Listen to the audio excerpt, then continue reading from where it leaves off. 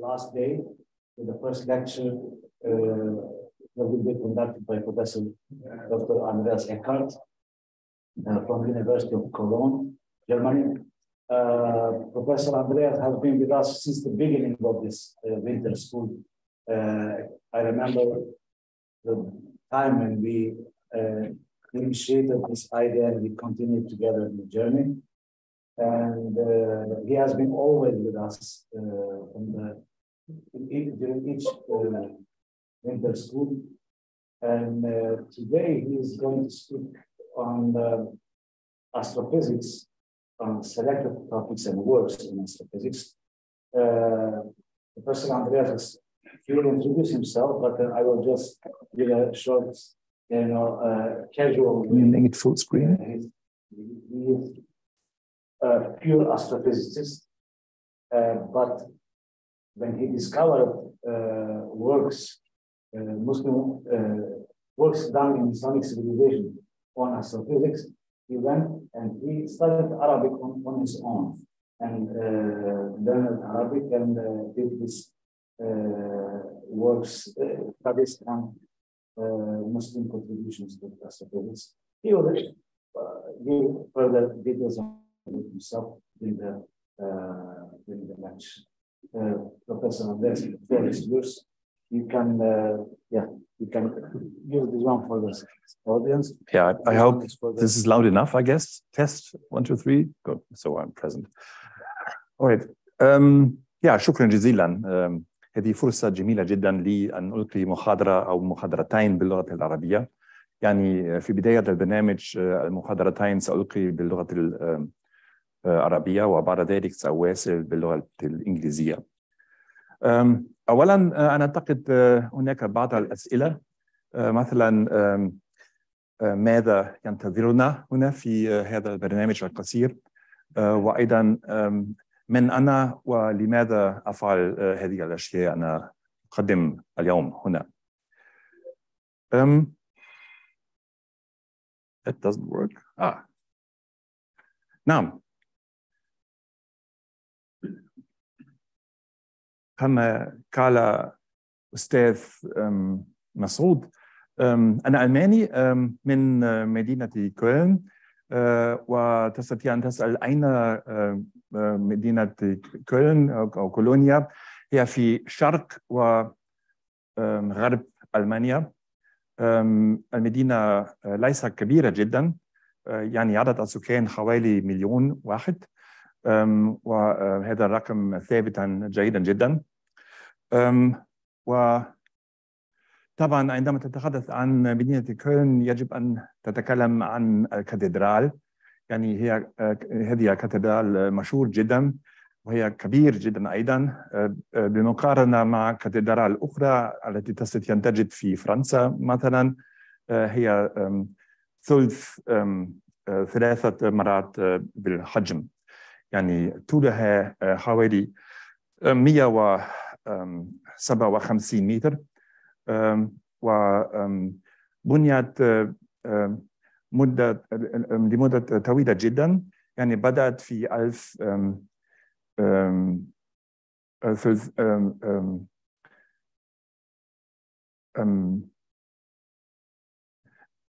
يعني في حوالي في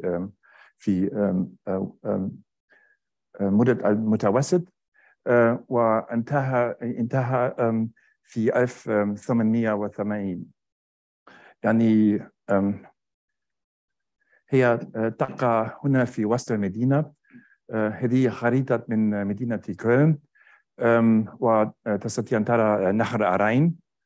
هي نهر كبير جدا، والكاتدرال هنا في وسط المدينة. ولكن لا يوجد فقط الكاتدرال، عندنا أيضا كثير من المساجد في كولن. مثلا هذه المسجد الجديدة، المسجد الجديد هي مسجد أحد كبير المسجد في ألمانيا. يعني تاريخ الافتتاح كانت في 2018، وهي كبير جدا. يعني ارتفاع يبلغ ارتفاع المؤذنة حوالي 55 متر، وقطر القبة 25 متر. وهي المسجد تقع هناك في هذا المكان، أيضا في وسط المدينة حوالي.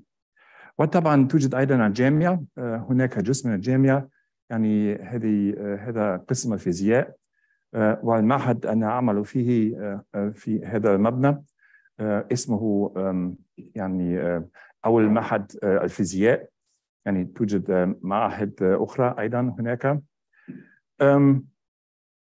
نعم، والجامعة هنا في هذا المكان في وسط المدينة. يعني كل شيء قريب جدا، وتستطيع أن تذهب على الأقدام بسهولة، وكل شيء في وسط المدينة. طبعا تستطيع أن تسأل ما هذه المواضيع التي نحن نعمل عليها في هذا المعهد. ونحن نهتم بالفيزياء الفلك، الفيزياء الفلكية. يعني نحن نعمل في فيزياء حقيقة، ولكن كل المواضيع نحن نعمل عليها من علم الفلك، وخصوصا مثلا الصبغ الجزيئية وتكون النجوم، أو موضوع آخر مركز درب تبانة ومراكز المجرات الأخرى.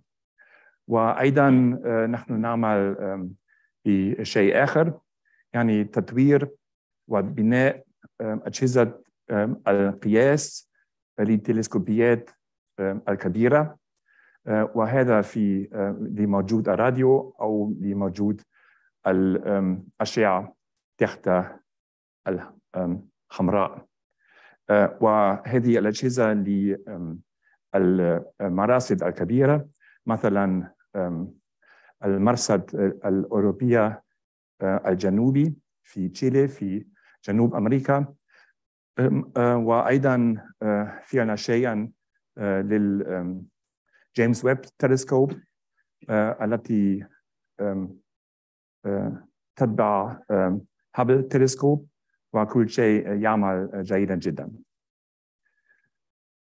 مثلا هذا الجهاز نحن فينا للمرصد الأوروبية في جنوب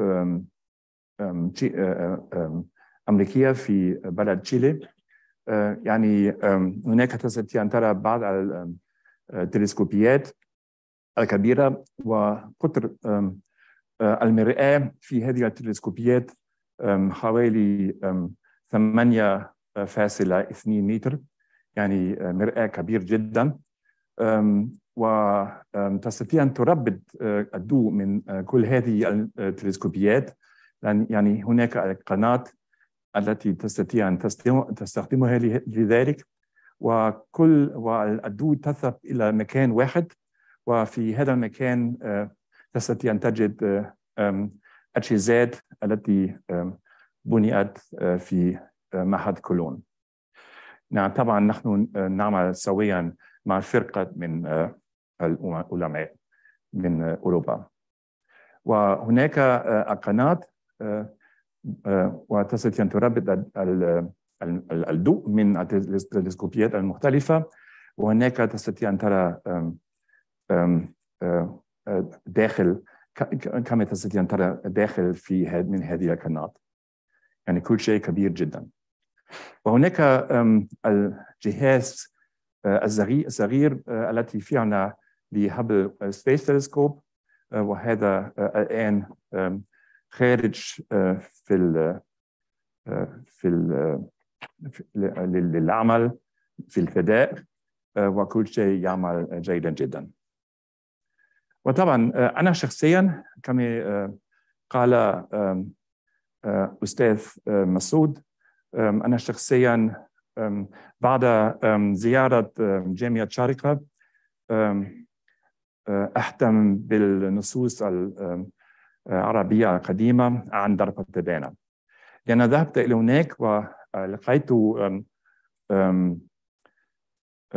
محاضرة عن درب تبانة، وظننت ممكن هذه فرصة جميلة أن ألقي مقدمة باللغة العربية عن النتائج من العرب القدماء، وبحثت عن ذلك ووجدت بعض النصوص حول درب تبانة وبدأت أن أعمل عليها. وكتبت أيضا بعض المقالات عن هذا الموضوع. يعني نحن نرى عن النتائج من هذا العمل بعد ذلك. نعم، يعني نحن نهتم عن معرفة درب تبانة في المناطق الثقافية العربية. وهذا البرنامج في بداية البرنامج سأتحدث عن درب تبانة وجميع المجرات الأخرى في الكون، وهذا مخلص للمعروفات الجديد الخيالية. وبعد ذلك سأواصل باللغة الإنجليزية وسنتحدث عن باب أزويلة. يعني يوجد شعر جميل جدا، وفي هذا الشعر تستطيع أن تجد معلومات حول باب أزويلة، وهذا يتعلق أيضا عن بعض المعلومات بالنسبة لعلم الفلك وأيضا بالنسبة للمجرة، وسوف نرى بالتأكيد ماذا يعني ذلك. وبعد ذلك في نهاية نستطيع أن نذهب إلى بعض النصوص والمخطوطات العربية القديمة، ونستطيع أن نرى ماذا قالوا بعض العلماء عن درب تبانة، مثلا المازوقي، ابن رحيق، وابن ماجد، وأيضا ابن الهيثم. نعم، وكل شيء في هذه المحاضرة، ونستطيع أن نذهب إلى المحاضرة الثانية.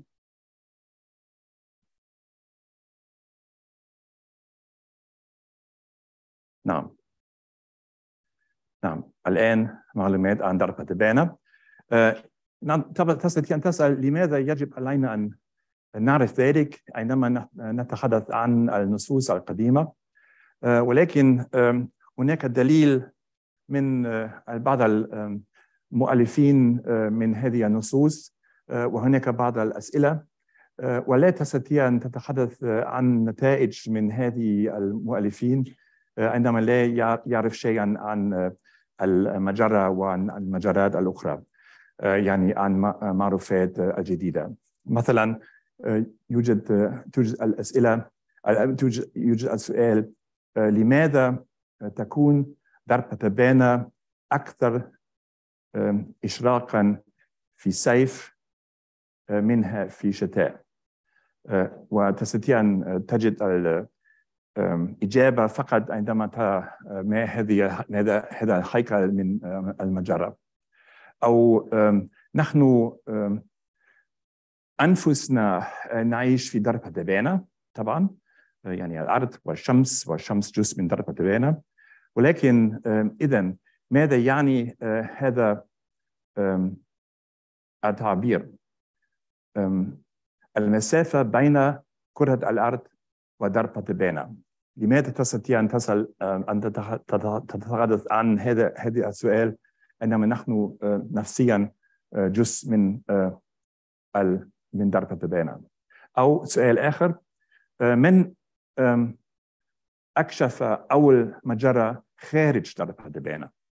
لأن درب تبانة مجرة مثل كثير من المجرات في الكون، والأسئلة: من اكتشف أول مجرات خارج درب تبانة؟ أو في النهاية ما هو وضع البحث بالنسبة لمجرة درب تبانة في عام 1020 و 1920؟ تستطيع أن تفكر لا يوجد ربط بين هذا التاريخين، يعني الفرق 100 سنة، ولكن كما نستطيع أن نرى تستطيع أن تفعل مقارنة بين حالة البحث بالنسبة لضربة بين هناك. وكل شيء بدأ إلى حد ما هنا في البلاد العربية ومع ابن الهيثم. كان ابن الهيثم أول من قدم مبكرا جيدا بأن المسافة بين كرة الأرض ودربة بين أكبر بالكثير من مسافة إلى القمر، لأن أرسطو قال دربة بين هي جزءا من الهواء، يعني قريبا جدا مثل الثقب، ولكن هذا ليس صحيح. و ابن الهيثم وجد الإجابة السالمة لهذا المشكلة. وسبب هذه النتيجة هو المقارنة ببيانات التي قدمها بطوليموس. ووجد ابن الهيثم لم يغير موقع النجوم مقارنة عن خافة المجرة منذ 800 عاما. يعني هذا هو فعلا مقارنة بين المسافة من النجوم إلى خافة المجرة، ورأى بوضوح أن هذه المسافات نفس المسافات، ولهذا السبب هو قال المجرة يجب عليها أن تكون بعيدا جدا من الأرض، وسوف نرى بالتأكيد ماذا يعني ذلك. ولفهم قيامة النتيجة نحتاج إلى فهم ما هو دربة بين وما هو الدور الذي يلعبه في الكون. وقبل أن نستطيع أن نتحدث عن ذلك يجب أن نتحدث عن بعض المقياس المسافة. مثلا يوجد أشياء مثل الضوء، مثل السنة الضوئية أو بارسيك وهكذا. وهذه دليل من المصطلحات المهمة، يعني light year، one light year يعني ضوء السنة الضوئية هي المسافة التي تقطعها الضوء في سنة واحدة، يعني بعيدا جدا، يعني حوالي 9 ضرب 10 أس 11 كيلومتر. ويوجد أيضا شيء آخر، يعني بارسيك واحد، وبارسيك واحد حوالي 3 سنوات ضوئية. وبارسيك هو المسافة التي ترى فيها الزوايا بين الشمس والأرض كزوايا ثانية واحدة، يعني هي 1 على 3600 درجة.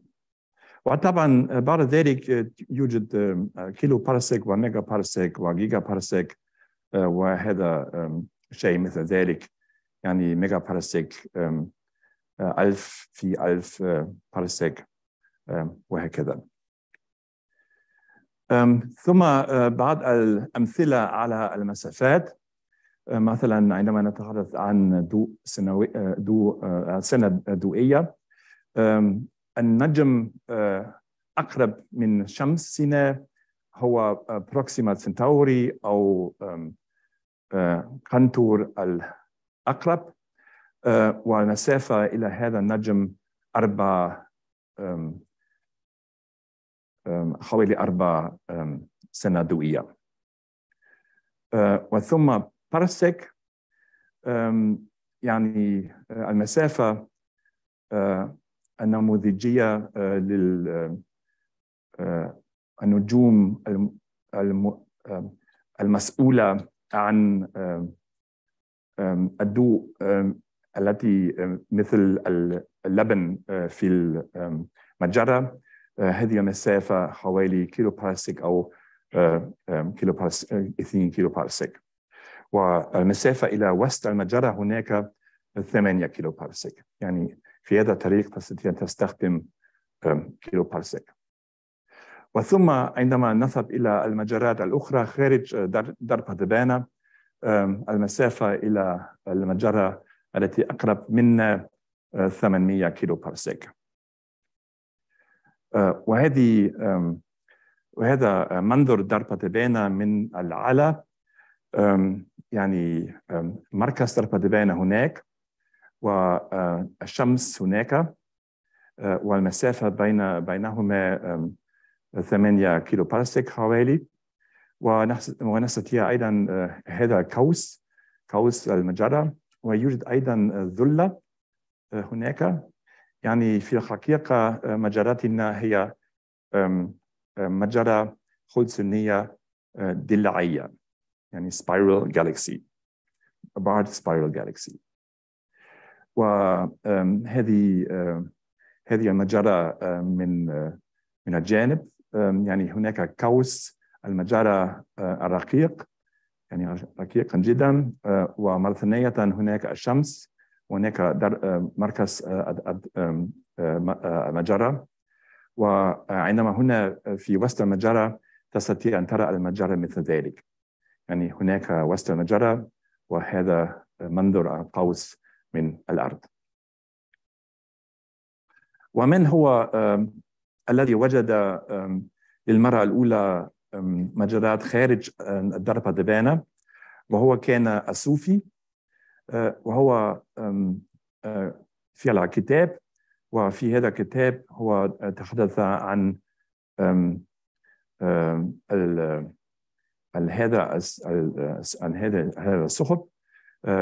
يعني هذه الثقب أندروميدا، نسديم أندروميدا، وهو وجد ذلك في المرة الأولى. وهو قال هناك يوجد ثقب أمام فم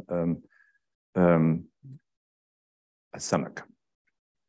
وأيضا هو تحدث عن السحابة سحابة ماجلان الكبرى. طبعا وقتئذ اسم هذا السحابة ليس كانت مثل ذلك، لأن الاسم اليوم بسبب فرديناند ماجلان. وهو وجد، أو يعني بعض الأشخاص التي كانت تحت خدمته وجد هذه الثقب في سنة 1525 أو 15، ولكن في الحقيقة هو 500 من قبل من ذلك هو وجد هذه السحابة الكبرى. وطبعا لم يعرف ما هذه السحابات. وطبعا هنا زيمون ماريوس، وهو اكتشف للمرة الثانية أندروميدا، أيضا 600 بعد أن الصوفي تحدث عن ذلك. ثم يجب أن نذهب من الصور إلى الفيزياء. وهناك مهم جدا شخصين، ومهم جدا أيضا مارغريت هوجنز، وهي في تحليل الطيفي للنجوم. وتحليل الطيفي للنجوم هو الانتقال من علم الفلك إلى الفيزياء الفلكية. يعني تستطيع أن تذهب عن فيزياء الفلك الأفلاك، ماذا يحدث في هذه النجوم. وأيضا هذه طريقة جميلة جدا أن تجد المسافة إلى النجوم، وأيضا المسافات إلى المجرات الأخرى. ثم مهم جدا الفهم بالنسبة لدربة بينا، وحدث هذا الجدول العظيم بين هيلو شابلي وهيبر كورتيس. وهيلو شابلي قال جميع السدم الخلسونية، يعني مثل ذلك، جميع السدم الخلسونية هي جزء من دربة بينا، يعني جزء من دربة بينا. ولكن كورتيس قال دربة بينا هي فقط جزيرة واحدة، جزيرة كون، يعني جزيرة واحدة من كثير من الجزر في الكون، وهي بشكل مجرة خلسونية. وتوجد كثير من هذه المجرات. وهذا حدث الجدول العظيم. يعني السؤال كان: هل المجرات جزر نجمية أو لا؟ وشابلي قال أنا لا حق، وكورتيس قال أنا لا حق، وهكذا. ويوجد بعض المقالات ممتعة جدا حول هذه المشكلة. ثم إدوين هابل وجد حل هذه المشكلة، وهو في الكشف عن المجرات، ووجد أنها خارج دربة بينا، يعني بعيدا جدا. وهذا حدث أيضا بمساعدة التصوير. مثلا بالنسبة للتصوير، الناس في المقارنة بين صور من مجرات بين تاريخين، يعني هناك هذه المجرة، هناك صور من 1901، ونفس المجرة في صورة أخرى في سنة 1914. وتستطيع أن ترى أن يوجد بعض النجوم، هذا النجم هناك ولا تستطيع أن تستمه هناك، ولكن هناك نجم جيد جديد، وهناك لا تستطيع أن ترى نجم. وهذا شيئا نحن نعرف من المجرة، من مجرتنا، واسم ذلك المستريات العظيمة، يعني سوبر نوفا. يعني بعض المرات نجوم التي عليها كثير من الوزن يفعل انفجار، ولهذا السبب توجد كثير من الضوء من هذه النجوم، وتستطيع أن تراها كنجوم جديدة. وفي هذا الطريق تستطيع أن تقول أن هذه المجرات بعيدة جدا، وتستطيع أن تقول أيضا شيئا عن المسافة. واليوم حبل فعل الصور جميل جدا، ومثل ذلك يعني حبل الديب فيلد، وكل الأشياء في هذه الصور ليست نجوم ولكن مجرات، يعني أيضا هذه النقط الصغيرة جدا، هذه مجرات بعيدة جدا. وفي الوقت الحالي التلسكوب الجديد جيمس ويب يفعل نفس الشيء، يعني صور عميق جدا في الضوء الأحمر، حتى نستطيع أن نرى إلى بطء أكبر من البطء في هذه الصورة.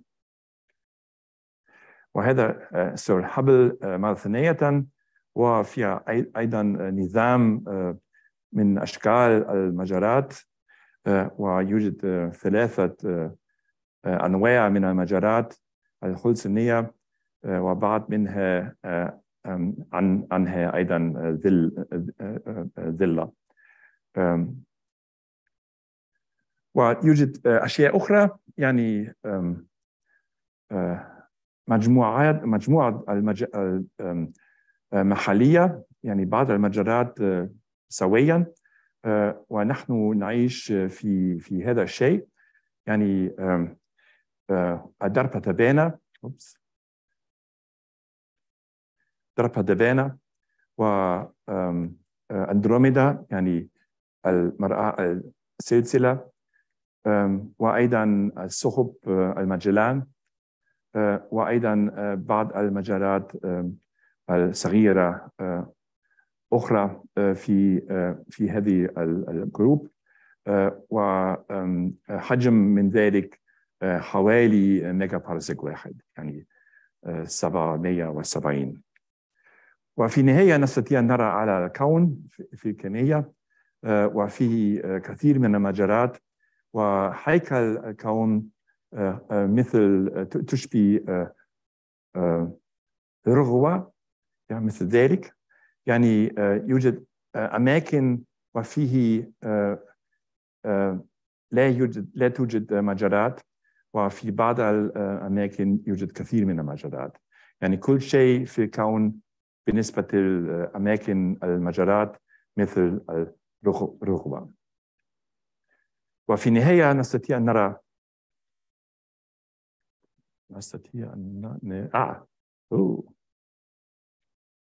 أن الكون بالكامل يعني هناك أيضا تاريخ الكون يعني كل شيء بدأ مع الانفجار الكبير في البداية وبعد ذلك شيئا اسمه العصور المظلمة يعني هناك لا توجد نجوم ولا توجد مجرات يعني كل شيء مظلم وبعد ذلك تكوين النجوم والمجرات ونحن اليوم هناك ونستطيع أن نرى على هيكل الكون بالنسبة للرغبة من المجرات يعني بدأت هذه الرحلة العلمية مع ابن الهيثم ووجد أن درب تبانة هي جزء من عالم النجوم بدلاً من كونها جزء من الجو كما قال أرسطو.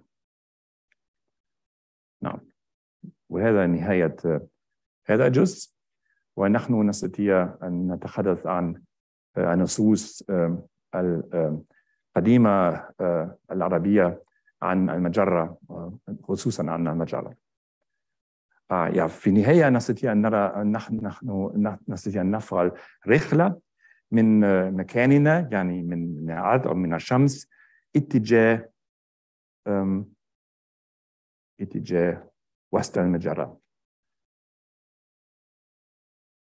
Can you press this? I hope it starts.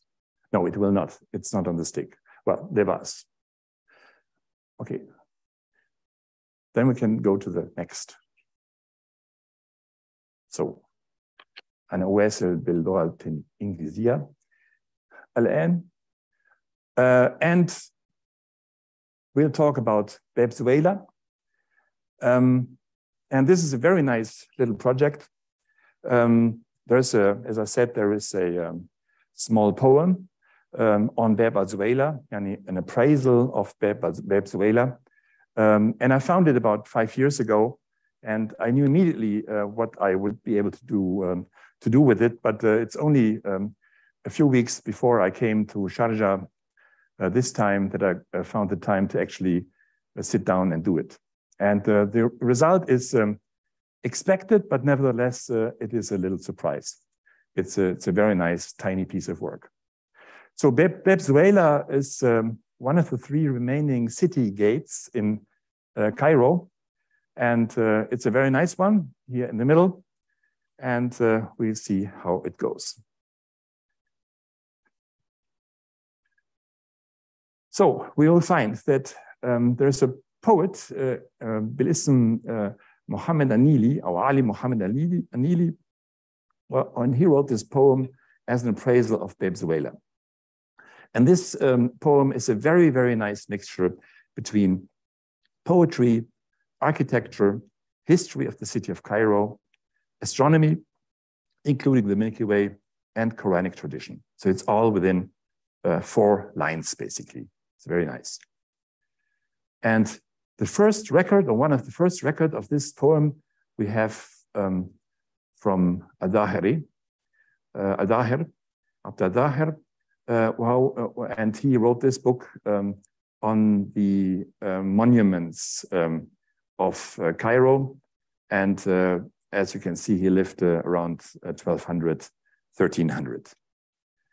And his book is one of the important heritage books on geography, as it deals with the description of most of the landmarks in Cairo, and amongst them also Babswela. So this is how the text looks like. We will go through the translation, and I'll just indicate what the text lines are. So here it starts concerning Babswela. So first it says that they're all made out of bricks, and then there are details on Babswela. There's names given and also times given, and then it continues with a poem, like here, Yeser, and then the poem comes. We look at the poem in detail, and then it continues for a few lines until the very end, and then he talks about other Babs, and that is then what we find about Babswela. And there are some comments here by the editor of this book. So first of all, there's some strange words in here. For instance, we get to this later. Kaiwan, this is basically Zuhal. So this is a Persian word for Saturn.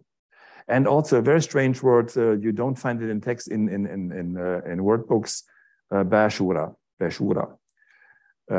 And if you start digging what Bashura means, you find that Makrizi also commented on this poem and also found this word strange enough to make a comment on it. And he said that this Babswela is not linked, it is not connected with the Bashura. And he sees that the Bashura is a piece of fortification. So gates are fortified by it. And it is a curved path within the gate.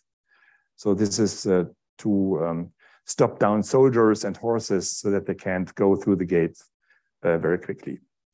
And interestingly enough, after the one final sentence of appraisal, the author actually mentions that the Muhandisun are not happy with the gate because he doesn't have a Bashura. And there's another source that describes what the Bashura is, and this author also comes to the result that it's a fortification outpost or a fortified gateway, so curved gateway within the gate. And one also finds sometimes, so it's a Mamluk fortification statement, and also finds sometimes that the Bashura is a sandy dam. And also the problem is, if you look for Ab Bashura, it's a problem that the suburb of Beirut has exactly that name. So that isn't helpful here as well. So it's a curved gateway entrance like this. So here's the beginning of the gate, and then you enter, and then you have to go sort of in curves. You're not able to get straight through. And in fact, if you want to look at such a gateway, and if you have no holiday plans until now, you can go to Spain, to Alhambra. And one of the main gates in Alhambra, the gate of Esplanade, has such a Bashura in it. So if you enter the gate, you have to go first up and in a curve as well. Unfortunately, I don't have a picture from the inside. Now, the translation of this poem goes as follows. So there are these, at first it says that all these gates are made out of mud bricks, and then it names the 3 gates that are of importance, and it tells that a certain person, Al-Afdal, Amir al-Juyush bin Amir al-Juyush, that he put his name onto the gate in 180. And then there comes a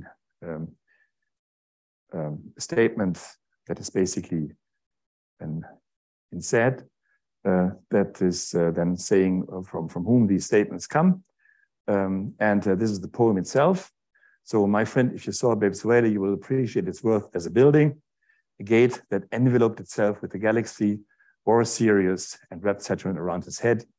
Had the pharaoh seen it, he would not have wanted an edifice, nor would he have ordered a man to build him one. And that's actually very strange. So there's lots of statements in here, and at first reading, it doesn't make a lot of sense. But then finally, if you look at it in detail, and if you go through the translation of some of the words, so this wrapping around, there's examples of how to use the word in that context. And also there's a statement, birasihi. This birasihi means also straight overhead.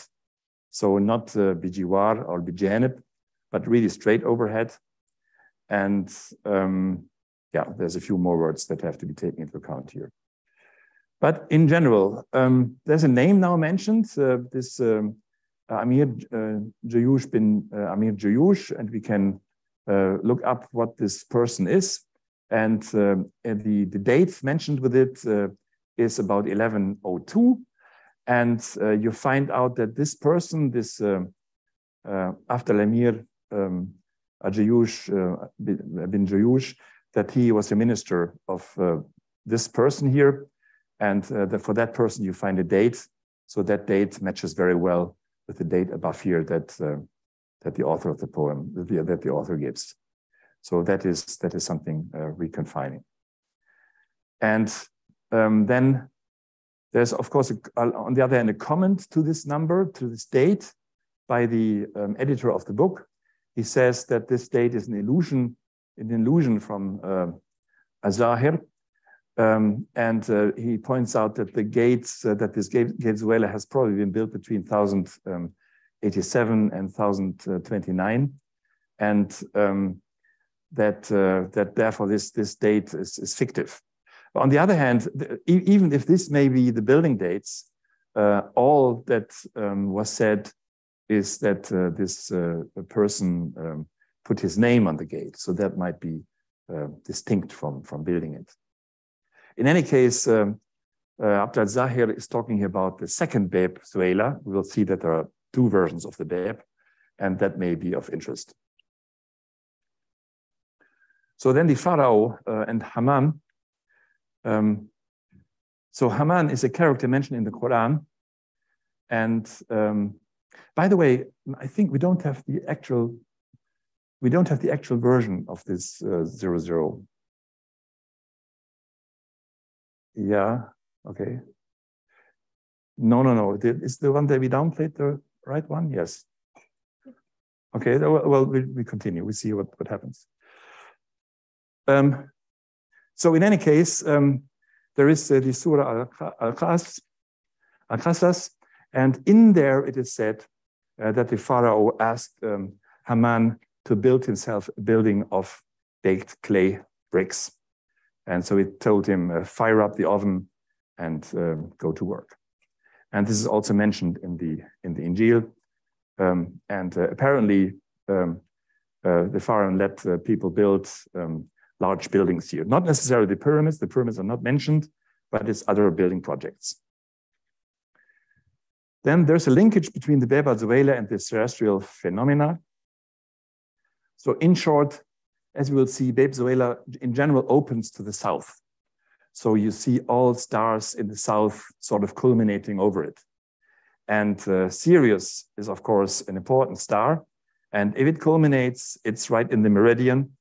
And at times, Saturn, who also culminates in that region, will culminate exactly above Sirius. That is Birasi. So that's right on top.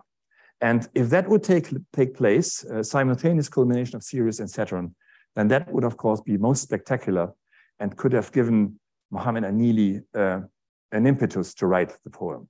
And we can find out whether that actually was the case. So history of Bab Zuela.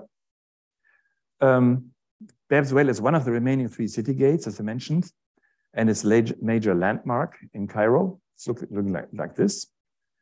And its name is due to the fact that Zuela is a city in the region Fezzan. And as you can see here, this is Zawila, and this is the region Fezzan. And the Fatimids recruited soldiers from that area at their time. And that's why the Bab that was built by them is called Bab Zuela. And also the Bab was an important exit to the south and a traveling and a merchandise route to Northern Africa and to the south in general. Other dates are important here, but first, the detailed history of Venezuela is very complex.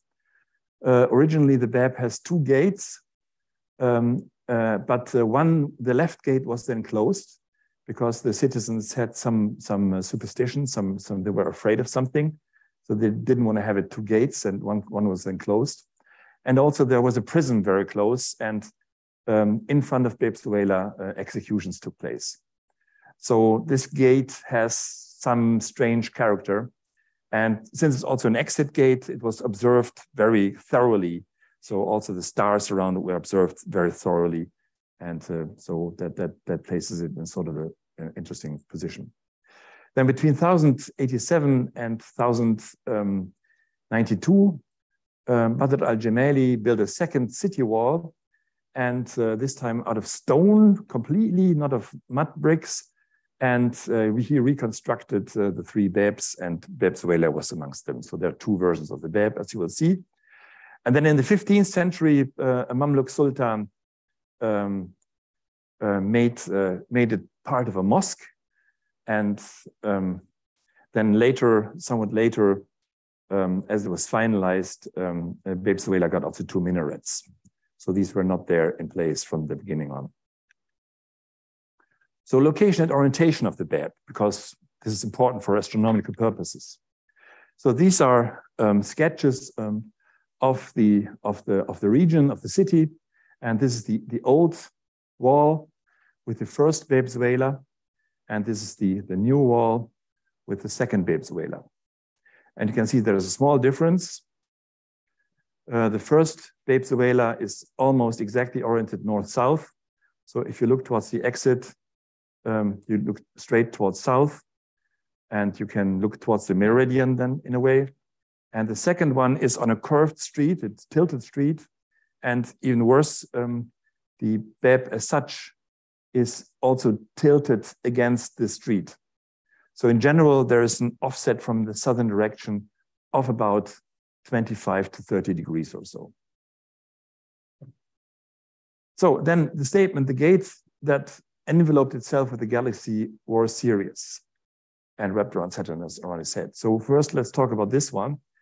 And actually meant is that Sirius A, that is Canis Majoris, this is the important star. And it has a right ascension of 6 hours, 45 minutes. And that tells you immediately that it's a winter constellation, a winter star. Also, it is of importance because it's part of the so-called winter triangle. So this is Sirius, Betelgeuse, and Procyon in the small Canis Minoris. And these 3 form a triangle, which is very obvious in the sky. Actually, you can observe it right now because we have winter, and you know where Orion is, and then next to it you find the winter triangle. And so that means if Sirius is culminating over the Venezuela, at the same time also the Milky Way is culminating over it, because Sirius is basically embedded in the Milky Way. So those 2 things make sense now, and they agree. Then we heard about the retrograde motion of planets already.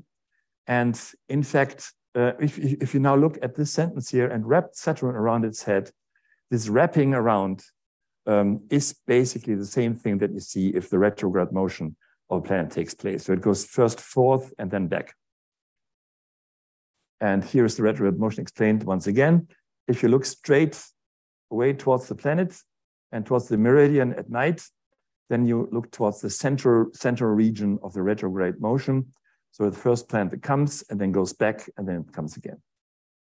And for Saturn, that takes about 140 days, so 4.5 months. And the overall throw here in angle is about 8 to 9 degrees. And also of importance, the orbital period of Saturn is 29.4571 years. So after 29.457 years, you expect the source to be at exactly the same place once it culminated together with Sirius over the BAP.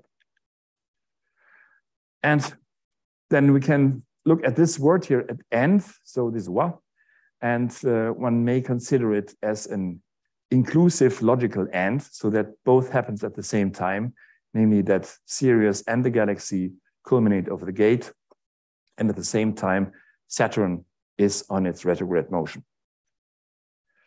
And one can check out when this happens. You can do that by visualization programs looking at the sky at various times. You can also go to the ephemeris. That is a table of orbital periods of planets. And here you find then, for instance, the retrograde motion. If you could read this, you could look at this and you would see that the right ascensions are increasing. And from here on, they are decreasing as well. And then they start increasing again. Right? And this is basically the middle of the retrograde motion section.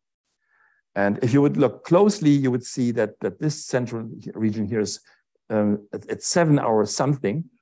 This is because it's not exactly the year.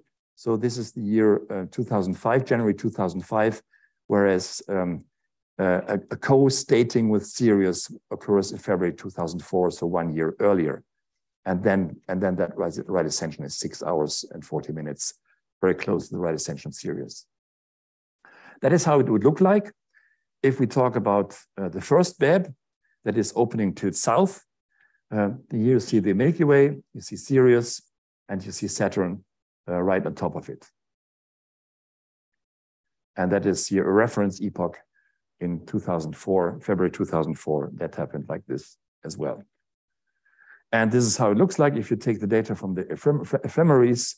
This is the wrapping of Saturn. And if you make a larger field of view, if you have Sirius here and then Saturn up here, you see at that instance, Saturn is culminating over Sirius, over the Bab Zuela, and doing his thing here. Now, if you take into account the offset of 25 to 30 degrees of the second Bab, then the situation is a little bit more complicated. So you cannot take the culmination in the meridian, but you have to see when Sirius is just setting over the central region of the Bab. And then you cannot take the equivalent position of Saturn at the same right ascension, but Saturn has to be a little bit later then, so that they both, if you rotate the coordinate system, come to lie on top of each other. So that would be the second reference epoch. Here you see Saturn doing the retrograde motion. And if you look at the sky, it would look like this. If you look at the right ascension declination, so Sirius is here, Saturn is following. But if you rotate it into local coordinates, as you would do it if you look at the Bab, you would have again Sirius and on top of it Saturn doing its thing. So also for the second Bab, you can have combined culminations, but offset a little bit in time. And this is now the picture you have of the poem. You have the Bab, second Bab here, off-centered, not exactly opening towards the south. You have the Milky Way engulfing the Bab with Sirius on top of it. And at the same time, you have Saturn going through its retrograde motion. So this is what the poem basically describes. So now it makes all sense. So the question is now, who was Ali bin Muhammad Anili? And when did he live? Because that is also not clear. Yeah, we can actually calculate when these events happened. And rather than using the full ephemeris over more than 1,000 years, which is difficult to get at, usually you find them only tabulated for a few hundred years back and forth. And you would have to throw away anyhow 97% of the ephemeris because you're only interested in those that restate the reference epochs when Saturn is culminating over Sirius exactly. We can use a more elegant approach. We know the period, and we can calculate when Saturn is relocated to the same position. So we take the time of the reference epoch times n times the period and subtract it from it, and then get the time when that would happen.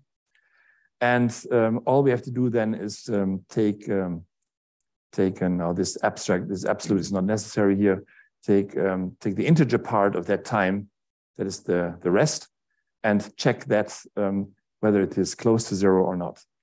Because if it is close to 0, that means that then Saturn is exactly over Sirius, and I put in a little delta t, that is an allowance, about a third. I take about a third of the retrograde motion for the exactness to be at the center of the retrograde motion.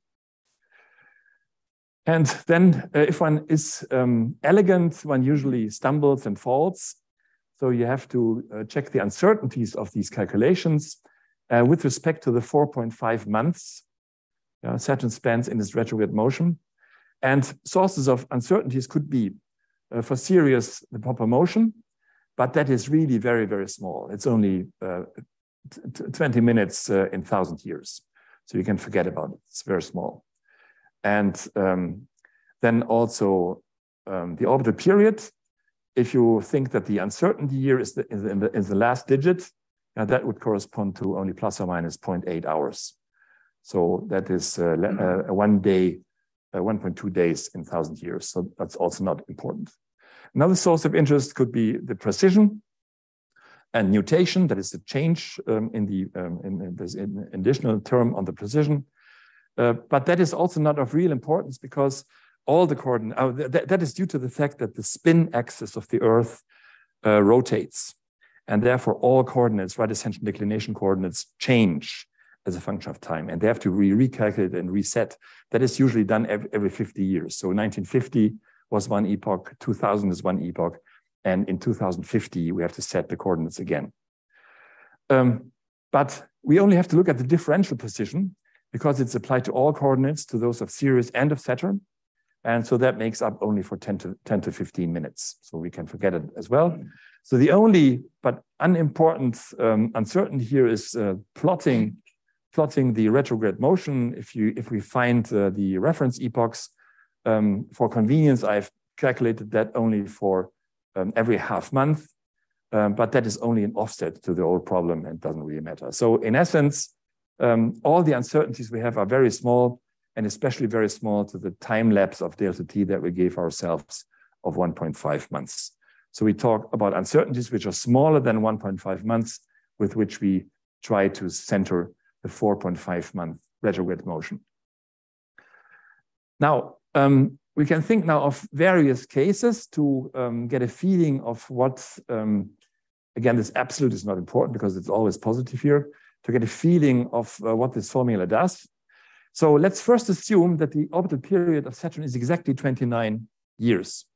If that would be the case, then exactly after 29 years from the reference epoch, Saturn would be on top of Sirius again. And that means that the differences in coordinates would be 0 for all further epochs. Now we can get a little bit nasty and we say, what about if the orbital period of Saturn is 29.5 years?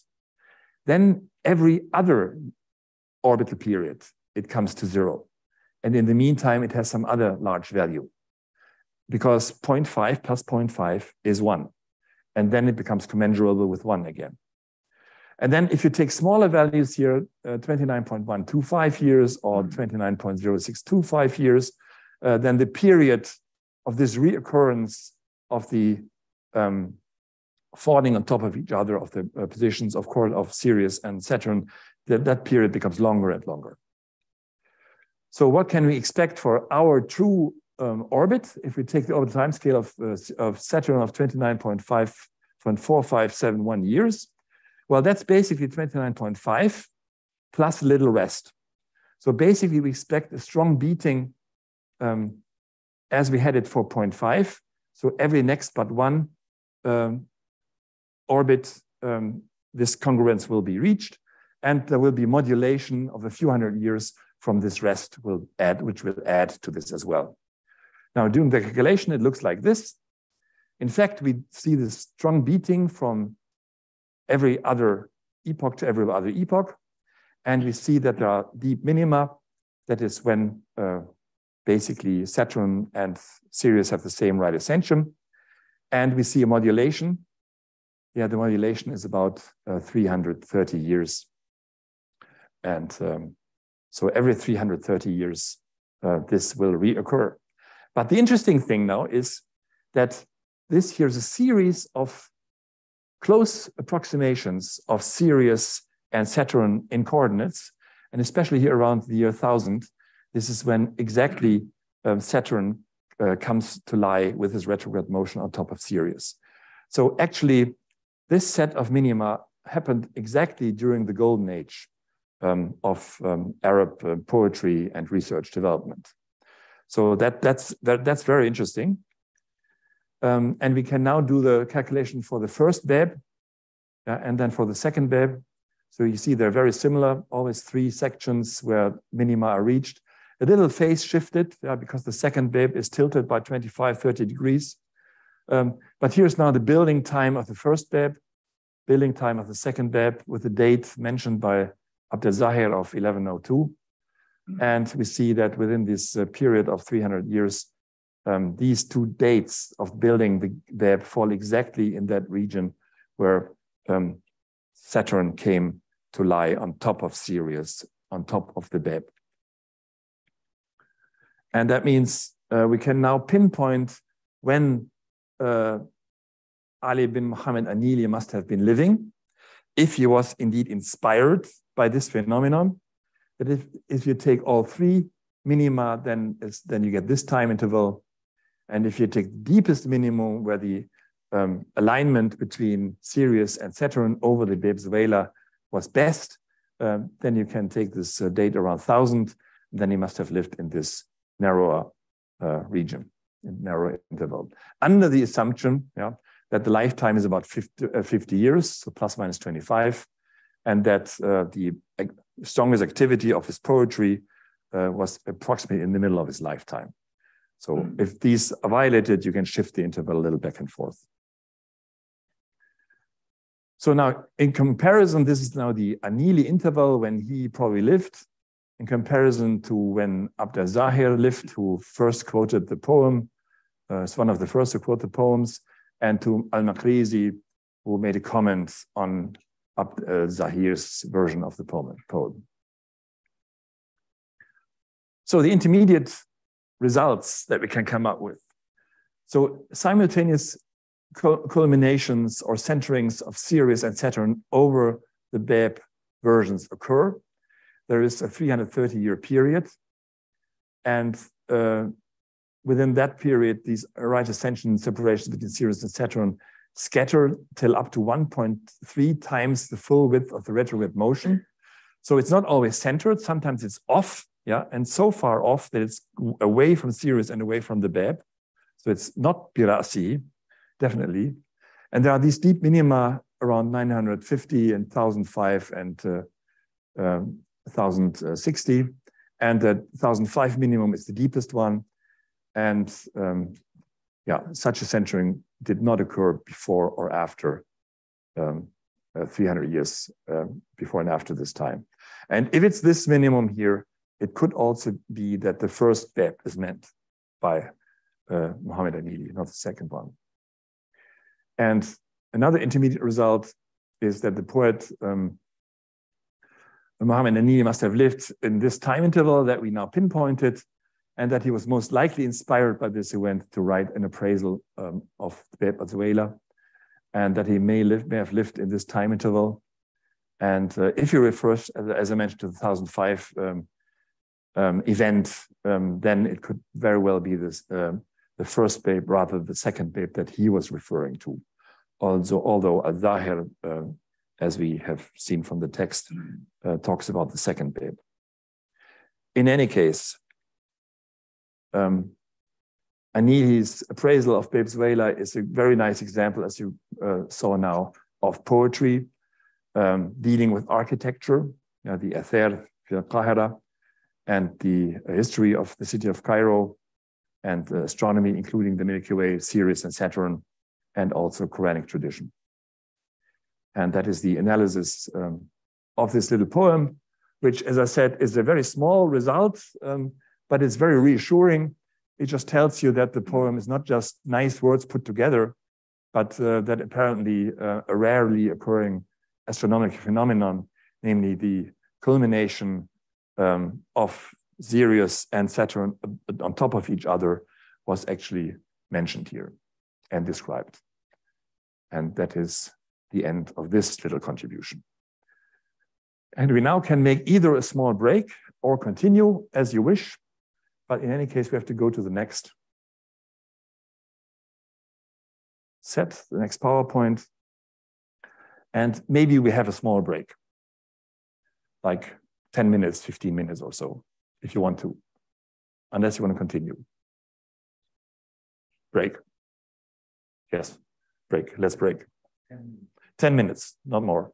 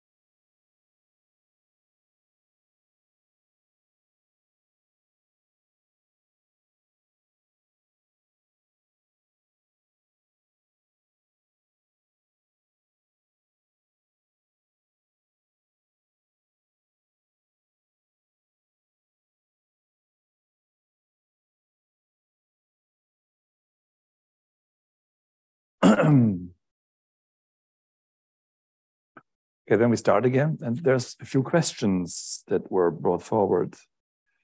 The alignment and reoccurrence. If it is 20 years to 29 years, I mean, yes, well, when I say, of course, Saturn goes through its retrograde motion every year, but every year, but always every year at a different location in the sky. Right? This is depending on how the Earth rotates with respect to the Saturn rotation. And it's only after one full rotation of Saturn, 29.5 years, that you hit approximately the same region. So that is then highlighted and marked by Sirius, by the position of Sirius. But then if you hit it right on top, that is, if you get out exactly with Saturn and its center of the retrograde motion over the position of Sirius, that happens only every 330 years, right? All the other occurrences happen much further away. So, and the distance between Sirius and Saturn in its retrograde motion can be so large that the retrograde part even doesn't touch the position of Sirius. So it can be way off. So in that case, it is not on top. It's at the side, right? So, and if he says in his poem, which is more the indication on being exactly on top, then he means on top. So, and that only occurs very rarely. But other than that, both Sirius and Saturn, of course, culminate, and Saturn culminates all over the place, depending on the relative position of the Earth with respect to Saturn. And then the other question is, what did you inspire to do research about this phenomenon, and how did you find such information? I found such information by just looking for it. So I went through different sources and typed in Majara or Darpatebena and then see what I could find. And many sources have been given yesterday in the contribution on mathematics, but another interesting source for looking at text is Al-Maktaba Shamila. So in Al-Maktaba Shamila, which is an Arabic website, many of the historic texts have been digitized. And there's various ways to search for words and combinations of words. And so you just type in your choice, and then you get a long list of texts and text passages where these words occur. And you can select them, look at them, and you find information about the corresponding book. And you can separately from Maktaba Shamila also look for that book then and see whether it has been properly put into the website, the text. And so this way you can find many interesting sources concerning whatever keyword you type in. And that is one of the ways I found this poem. And as I said, I found it and thought about it and put it on stock, but only now recently I got back to it. And I find it just amazing because it's a nice piece of work, and it's so nice that you can relate it to something real happening on the sky, right? And as I said, it's not only poetry, like talking about colors of flowers or something. Each line contains detailed information, and you can just get at it and combine it, and in combination, you find an answer which matches your assumption, namely that something must have happened, that the author was driven to write these lines about Venezuela and about the occurrence of this astronomical phenomenon. Any other questions? Say again?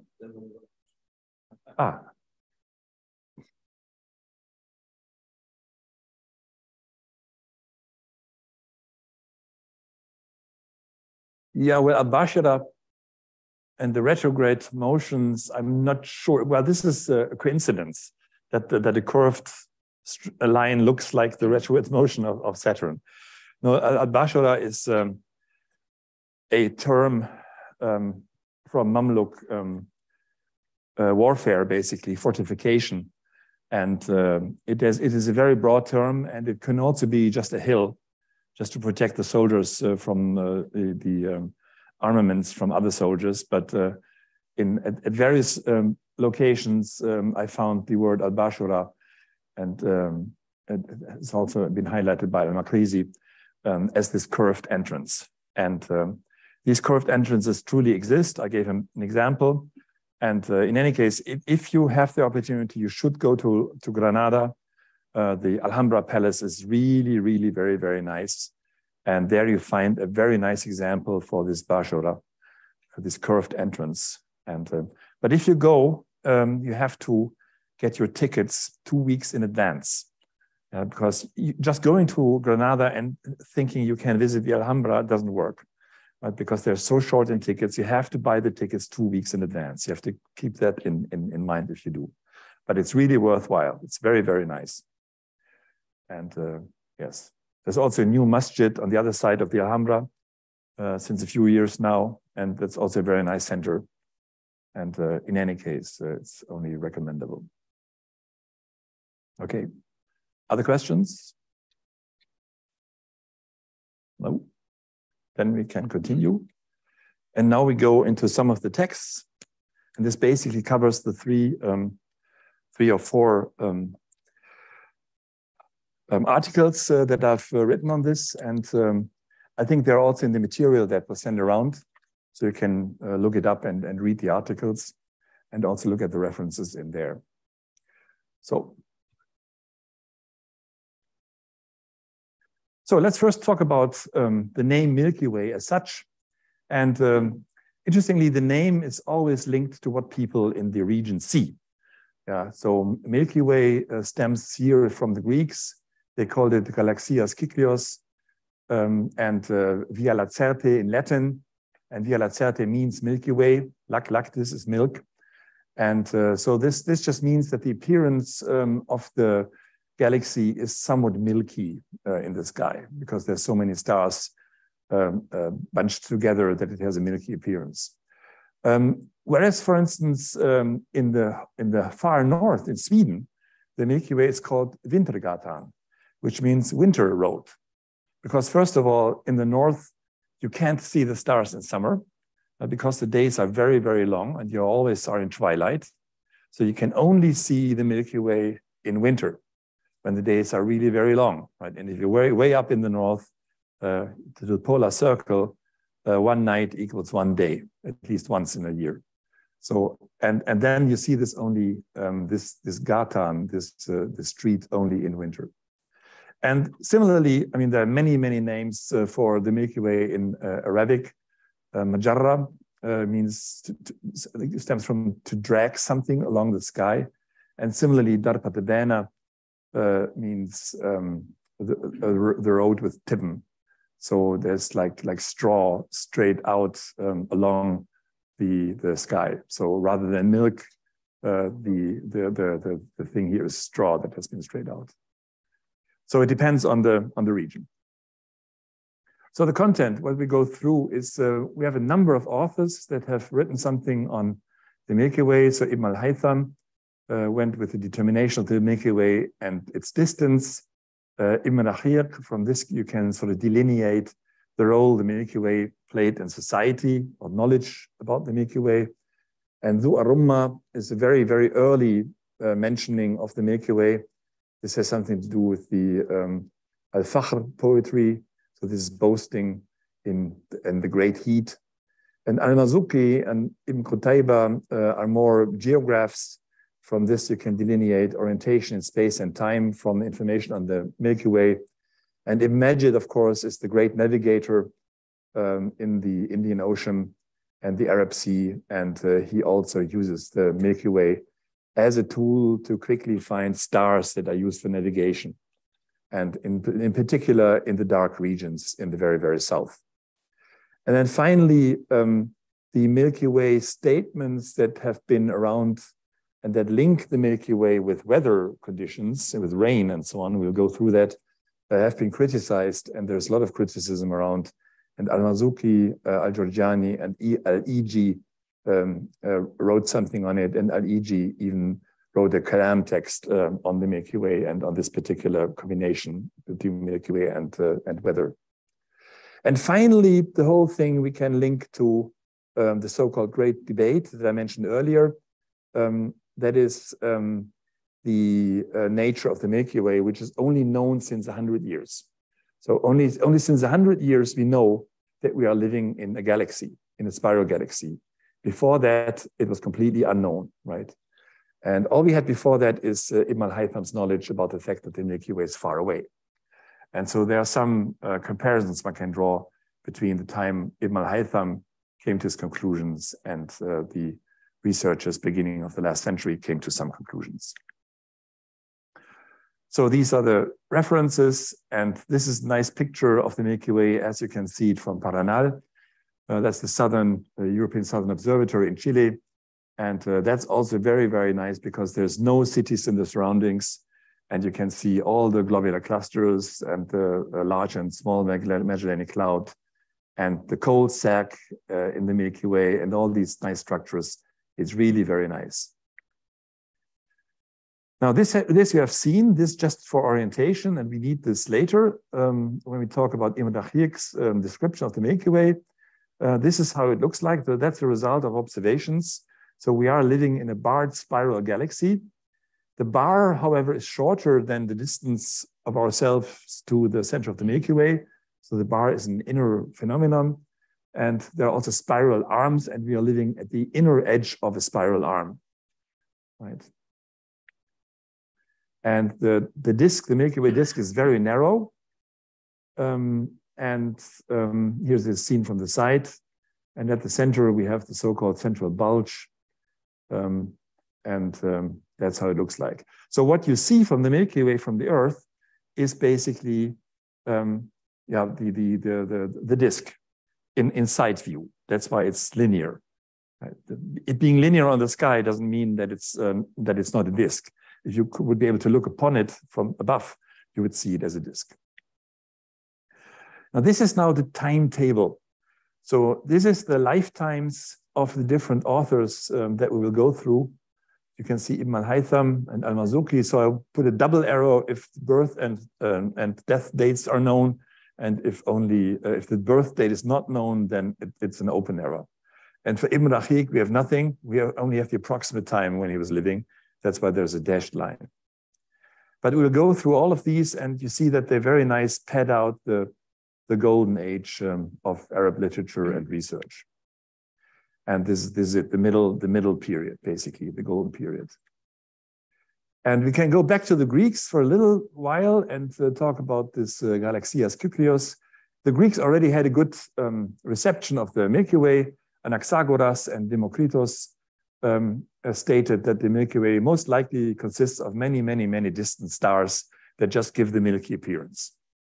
But then Aristotle messed it up a little bit, and he proposed that it's a phenomenon of the upper atmosphere. So most likely he was influenced by the streaming, that the Milky Way has something to do with the weather conditions in summer. So because in summer, as we'll see, July monsoon starts and rain starts. But this is also when the Milky Way is positioned high in the sky and also almost orthogonal to the horizon. And so people have causally linked this, although there's no causal link. So they have said it's causally linked that if the Milky Way is up, it starts to rain, right? And he was probably influenced by this and therefore thought that it must be a phenomenon of the upper atmosphere, so clouds that are responsible for rain. But that was wrong. And there was critics also by the Greeks already put forward by this. Olympiodorus the Younger said that if it is sublunar, that means the distance is closer than the distance to the moon, i.e. a cloud or something, then it must have a parallax. And a parallax is sort of an angle under which you can look at an object and you see it then moving with respect to the background. If you look at your neighbor and look at the neighbor through your left eye, with respect to the background, you see the neighbor at a different position as if you would look at him through to the right eye. So that's the effect of a parallax. And that is an indication for the fact that your neighbor is actually very close. If the neighbor would be very far away, the neighbor would be at the same position with respect to the background. This is also how we determine distances to nearby stars. Right? We look in summer and we look in winter. And then they will have moved a little bit with respect to the background. And from this, you can deduce their distance. So that's what Empedorus said. And Ibn Sina and Ibn Rushd didn't really contribute to this. They followed along the meteorological interpretation. But then Ibn al-Haytham followed basically Olympiodorus, at least mentally, with the idea. So there will be three parts in this little contribution. First, we talk about the work of Ibn al-Haytham, namely the distance to the Milky Way. And then second part will be an Ibn Rahiq's work, mainly there's traditions and history that is linked to the Milky Way.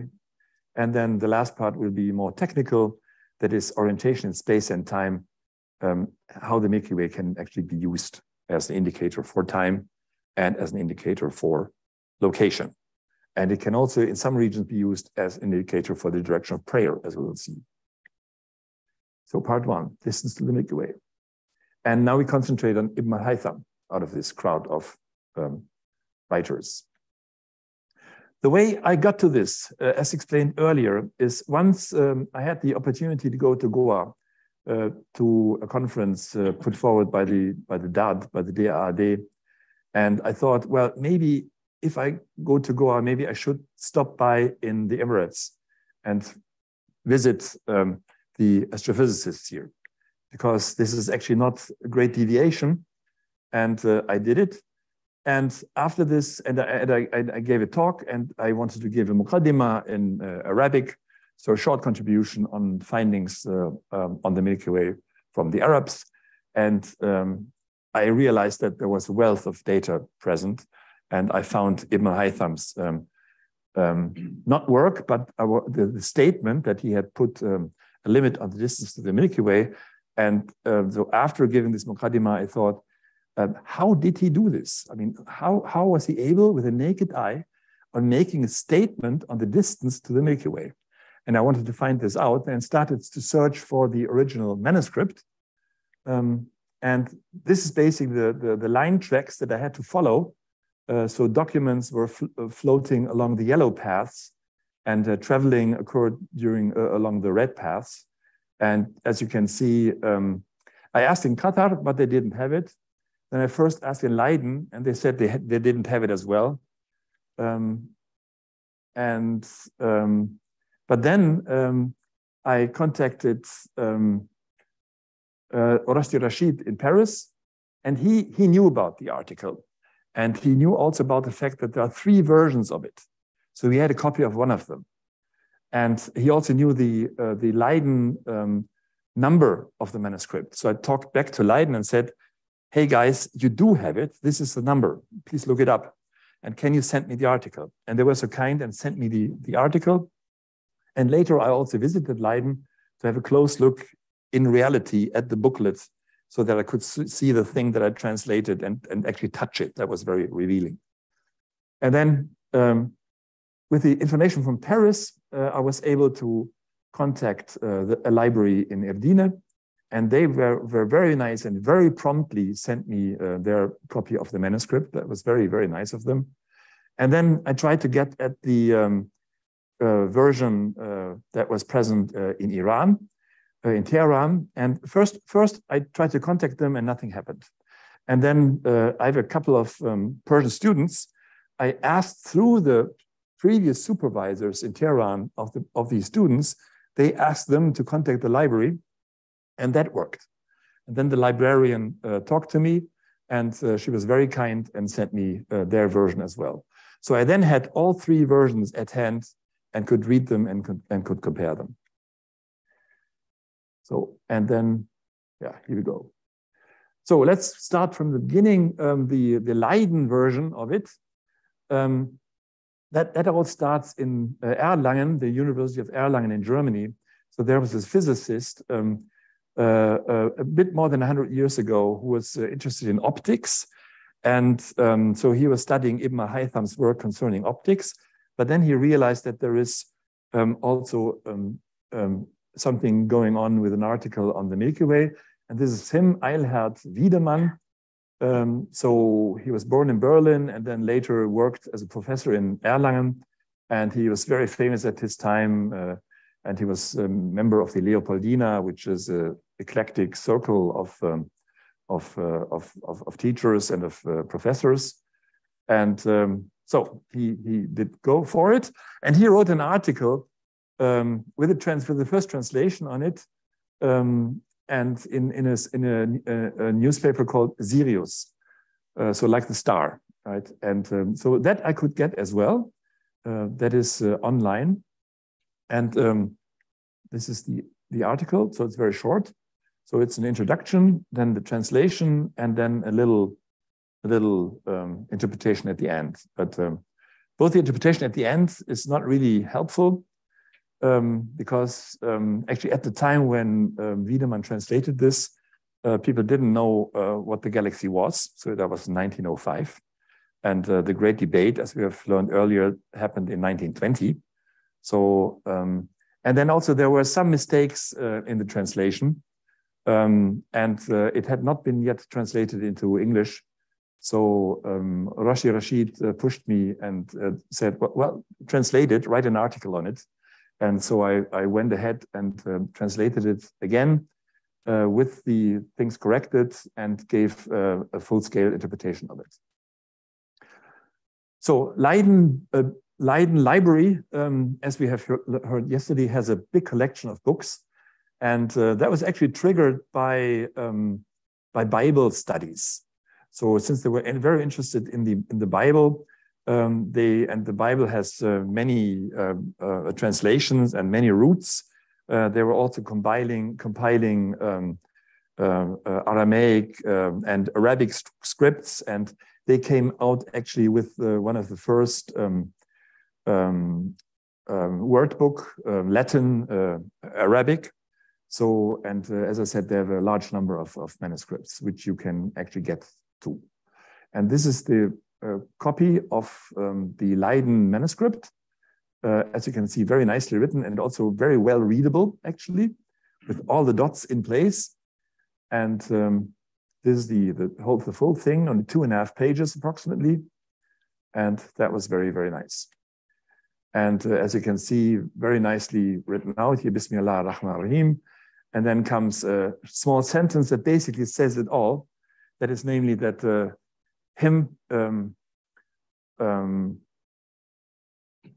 al-Haytham answers now a question to a interested person who wants to know whether the Milky Way is part of the atmosphere or part of the skies. Right? And so this is basically an abstract. Then the Turkish version from the Selemiye library in Edirne that was sent to me, and that looks like this. A very nice Turkish Persian. I'm not an expert in handwriting, but handwriting, very nice. A little bit more difficult to read. The dots were not all in place or where they should be, but the fact that I had the earlier version actually enabled me to read it. So that was also very, very constructive. Here we go. It's a little bit denser written, but also nicely worked out. And this text actually, it has a few stamps and marks on it. It was donated to the library by Mustafa Pasha in 1806. And there's no date on the book, but there is dates and names of owners of the manuscript, right? And this is helpful. And then the Persian version from Tehran, that's the entrance of the library. I've not been there, but they have a very vast collection of Persian, Arabic, and Turkish manuscripts, and even al-Haytham's work on the Milky Way belongs to it, and even more denser written, only 2 pages, but artistically very nicely ornamented. You can see it's translated as an endowment, truthful, just, and religious. That's what's written up there, sort of. And that if you look at this as a reader, as an innocent reader, you know, okay, this is, I mean, I can read this. What follows here in the article is probably okay, right? And so that's a justification for actually going through it and reading it. And yeah, and here you can compare the three manuscripts, and with the exception of the introductory sentences, they have been rearranged a little bit. So in the Leiden version, you have a Bismillah, then there's the first sentence and the second sentence. And in the Selimiya version, you have the first sentence, then the Bismillah, another appraisal, and then the second sentence. And in the Tehran version, you have an appraisal, the Bismillah, and then the second sentence, and then the first sentence, and another appraisal. So it contains all the same information, but mixed a little bit, so artistically arranged. But if you accept this, and also the very last lines of the article, then the articles agree to within 97%. That we don't know. I come to this. Yes. In all what you showed us, so they know the word of Majara. Yes. What was the meaning for that? Because what we know today as a galaxy, we want Yes. something else. No, Majara is, it comes from Jarra, from drifting something. So that's a name of the Milky Way. No. They look at it as a phenomenon. It's a phenomenon. It's a phenomenon. Yeah. And how the texts, I'll come to how the texts are linked. Then the Leiden version has, well, I could go to the book actually where the version was in.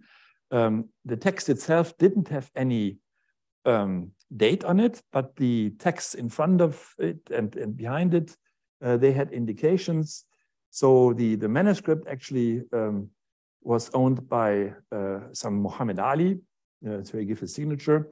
And there is also delineations in it. There's this acronym, but the acronym, all the books have this acronym that went into the library. So this Academia Ludgunum Batavorum. But then there's a stamp, which is sort of this eagle that has a snake in its beak. And that is indicative for a collection of books. That collection here, you can see a few others that have the same stamp. So that's a collection of books that most likely came from Jacob Gollius. So it was originally a private collection. He went several times into the Middle East and bought books and brought them back. And this is from his collection, and that collection then went into the library of Leiden. And as I said, there's other manuscripts with similar indications. Here, so you can say that the Ibn al-Haytham text entered the Leiden library early 17th century, but it's of course no indication for the actual date when the text was written. In any case, there's something else which is quite interesting. If you look at Ibn al-Haytham's work, it actually includes many more articles on astronomy than on optics. So he's rather more an astronomer than an optician, which is also not valued really. But in any case, at some point, he went through Ptolemy's work, and as we had learned yesterday or the day before, there were problems with Ptolemy's work, and he expressed doubts and criticism to Ptolemy, and quite harshly, actually. So with writing an article, the resolution of doubts concerning the Almagest, and so on. So on the other hand, in this article on the Milky Way, he is full of good words for Ptolemy. So he appraises him and puts him forward as an honorable man. Like if he had found a parallax of the Milky Way, he would certainly mention this in his work. And there's other positive statements on Ptolemy. So, and you would have not believed that if he had criticized him so much that he would then come forward with positive words. So it is very likely that since this resolution of doubts concerning the Almagest was completed after 1028, that the work on the Milky Way was actually written before or at or in 1028 or just before it. So it may very well be that this very short but comprehensive article on the Milky Way by Ibn al-Haytham is one of his first works in astronomy. And this is now everything we know about the texts. So there was, well, all these copies that we have, these three, are probably copies, of copies. So there must have been an original text, which is probably lost. And there may have been other copies. And then there are these three copies that are delineated from those other texts. And most likely they are not really linked. Yeah. And there are possibilities that some information flow took place, but most likely they're independent, yet they agree to a very large extent with each other. So the copying was done very thoroughly. And then we have Wiedemann's translation with an improved translation that I put forward. So that's basically the history of text as a function of time. And now we can go to Ptolemy. He had the Almagest translated here in Arabic as well. And here again, a statement on Ptolemy from Ibn al-Haytham, the proof which points out the truth of this matter and which leaves no doubt is that Ptolemy explains the state of the galaxy in the book Almagest. So this is not a criticism, this is an appraisal basically. So he gathered locations and distances to stars as you see it in the galaxy and verified the location of all stars that you see it in it from its edge. That is basically indicating what Ptolemy's work says, because Ptolemy has written a great article, a large article on the Milky Way in his Almagest, including a detailed description of all the stellar configurations and also of the brightest stars and their distance to the edge of the Milky Way, whatever the edge is. Yeah, and Ibn al-Haytham has taken that article and looked at these stars again and the edge of the Milky Way. And from that, he could delineate that, that the separations of the stars from the edge most likely had not changed. They would have changed if the Milky Way would be close and would move with respect to the background, the stellar background, but it didn't happen. And from this, he could extract information on the distance to the Milky Way. So what can we say about measurements, accuracy of measurements? So there's a number of works out there with stellar positions. And basically, there's two numbers which are of interest. That is the size of the moon, which is about 30 minutes, so half a degree. And if you want to see how much that is, you can just cover it with your thumb, right?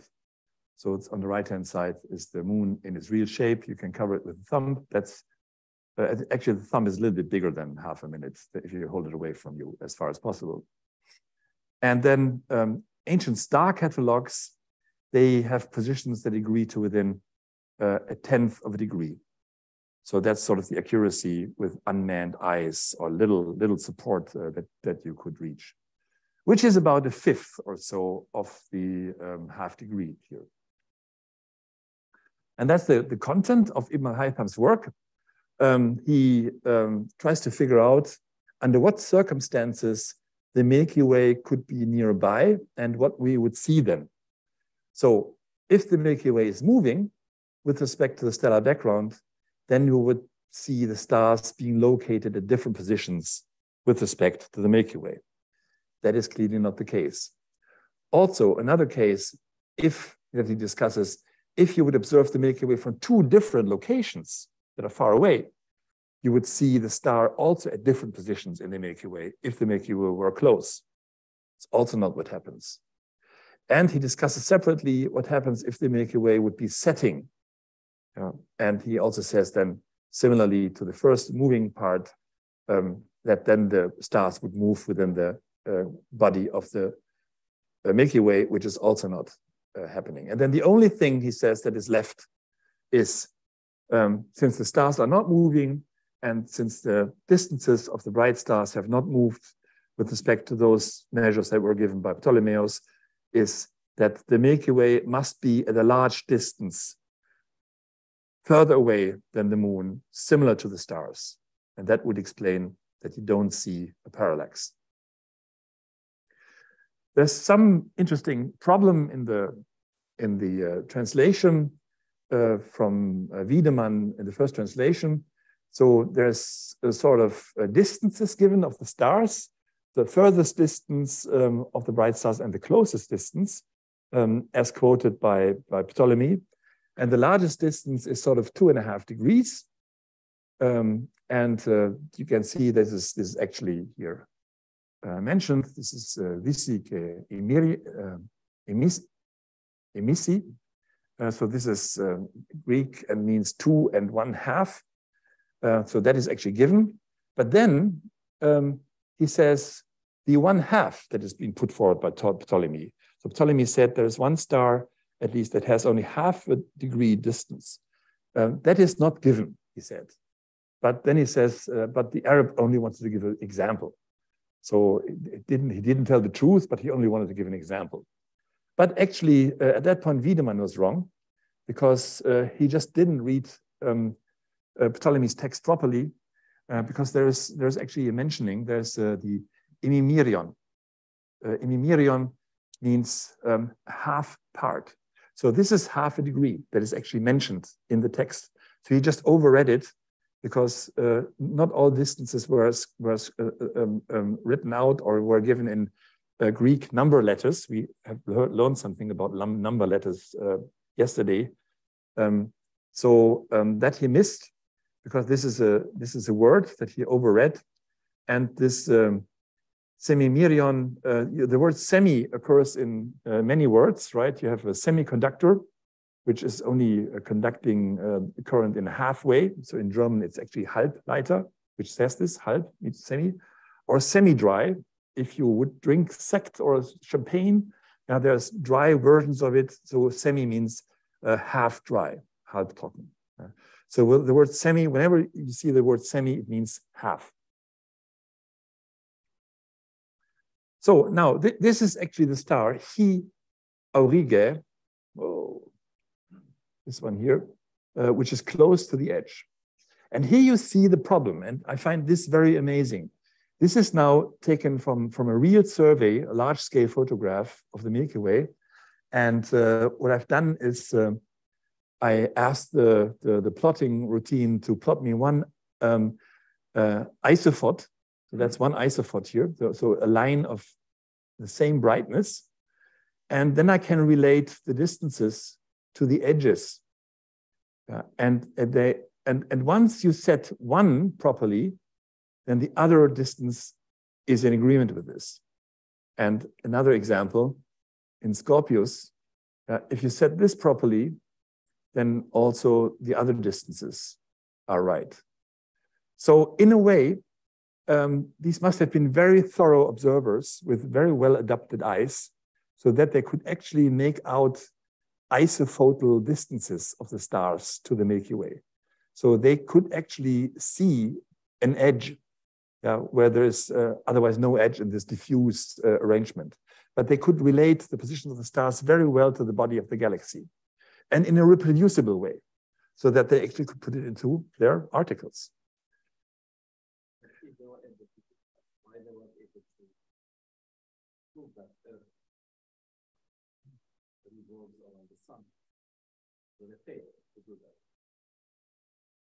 Well, this is only the art of nakedly observing the sky. Just seeing stars with respect to a diffuse arrangement of light.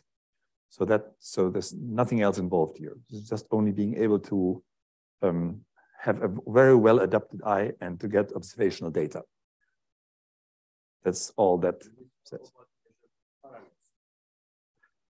In principle, yes, but the parallax to the Milky Way, yes. Or the parallax of the Milky Way with respect to the stars. Yes. So here you have the arrangement now. So this is 1/2 degree. That's the maximum parallax the moon can have. It has a size of 1/2 degree. And it was very well known from detailed observations of the moon, of course, that it may be full moon at the same, in one region of the Arab world, for instance, where it is a full occultation in another region. So the minimum parallax, that has something to do with the distance of the moon to the Earth. So the full parallax is half a degree at least. And this is actually the 10th of a degree, the measurement uncertainty.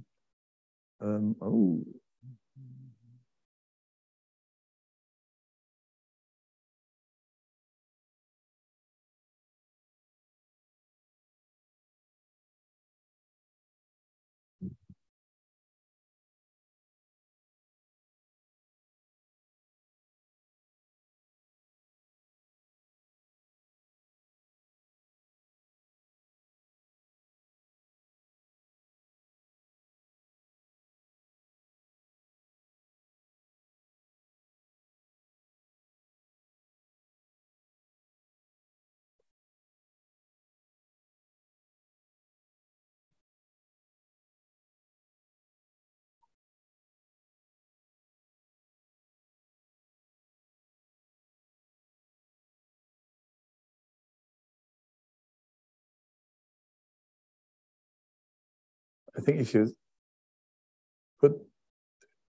press the share screen button, it will go away.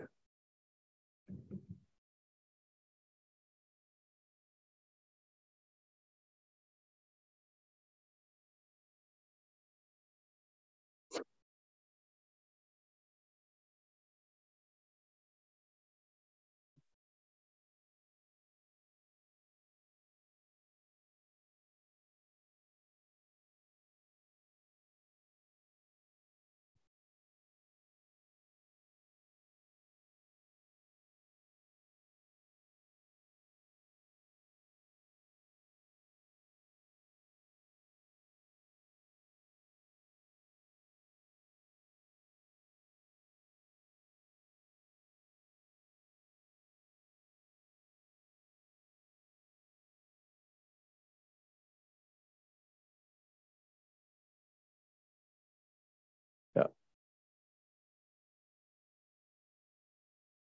Here we go. All right, now you can see that by using the capability of measuring separations on the sky, angles on the sky, to an accuracy of the order of a fraction of the maximum parallax of the moon, or to a limit of about 1/10 of a degree, that will correspond to a distance to the moon, to a distance from the Earth, which is about 5 times larger than the moon.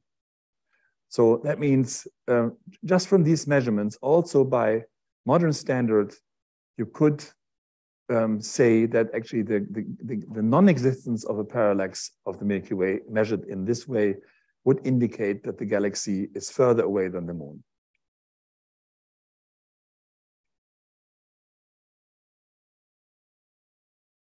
Okay. Oh, and that's then the statement by Ibn al-Haytham.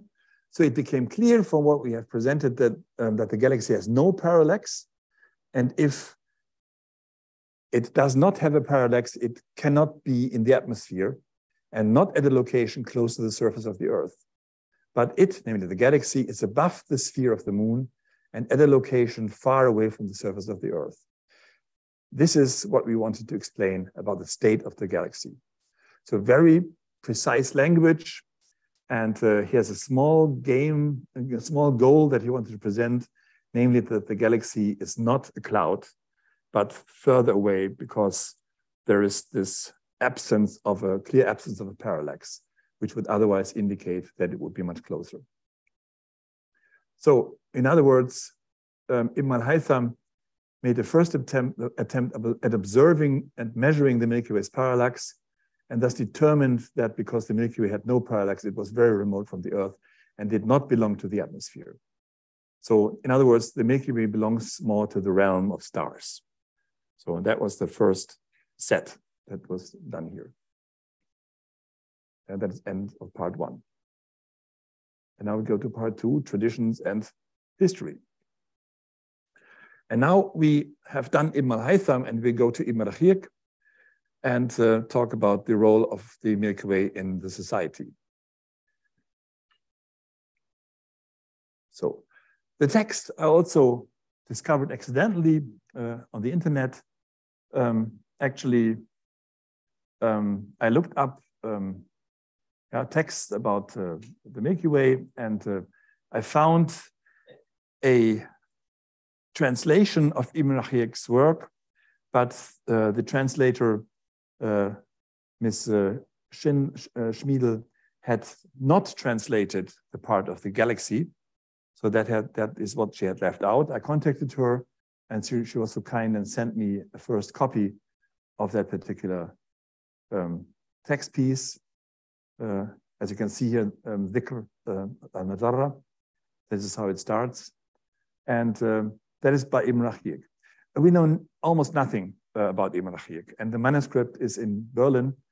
And he was living in Mecca, that we know from his script here. And it was at the beginning of the middle of the 11th century. And he was most likely a scholar and not only an expert in Arabic and religious jurisprudence, but also in astronomy. Because he compiled a book on astronomy for non-specialists, so for people that went on the Hajj, most likely, so that they knew about the celestial phenomena and could use them during their travel. So it was especially information for pilgrims. And it contains a section on the Milky Way and how this does look like and what it could all mean. And this is actually the text. It's only, again, 2.5 pages, but full of interesting information. And that's the library in Berlin, where it is located. And you can actually download it as this manuscript number 1349 and have a look at it by yourself. The entire Ibn Rahiq text, including this one. So let's first look at the structure of the text, because there is a structure to it. Well, it starts with a heading, and then there is a section on tradition. And then there's a section in which he describes how the Milky Way can be used as a test of faith. And we'll see how that can be done. And then there's an astronomical or astrophysical, if you want so, part where he actually describes here what the astronomical implementation is. It consists out of many stars, and in there embedded is a statement on the agricultural use of the Milky Way, which we'll go also to. And then sprinkled over the text are various names, Ibn Abbas, and there's a Kaiser mentioned, a Byzantine Kaiser, and Shu'ba, Ali is mentioned, and there's also a curse in there, and there's various statements on the Milky Way as Bab as-Sama, and Bab or Abwab or Bab al-Abwab or an-Najum. So these are basically various words used for the Milky Way due to various findings, but this is all sprinkled over the text. So basically, what this text does, it combines knowledge about transitions and religion on the one hand, and links them to actual astronomical descriptions. And in between, there's also a piece of history that is important to be mentioned. Traditions and history. So the persons that are mentioned by Ibn Rahiq's text play an important role in political and religious life. So first we look at what religious texts mention the galaxy. So the Quran actually doesn't mention the Milky Way explicitly, but also the Injil doesn't talk about the Milky Way. But they both talk about splitting of the heavens.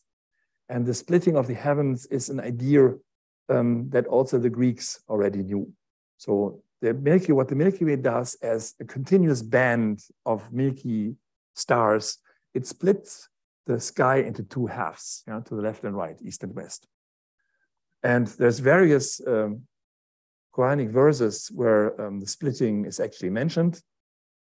And in fact, there is one surah which is called Al-Inshiqaq, which is on the splitting of the sky. And it starts with Idha as-Sama inshaqat.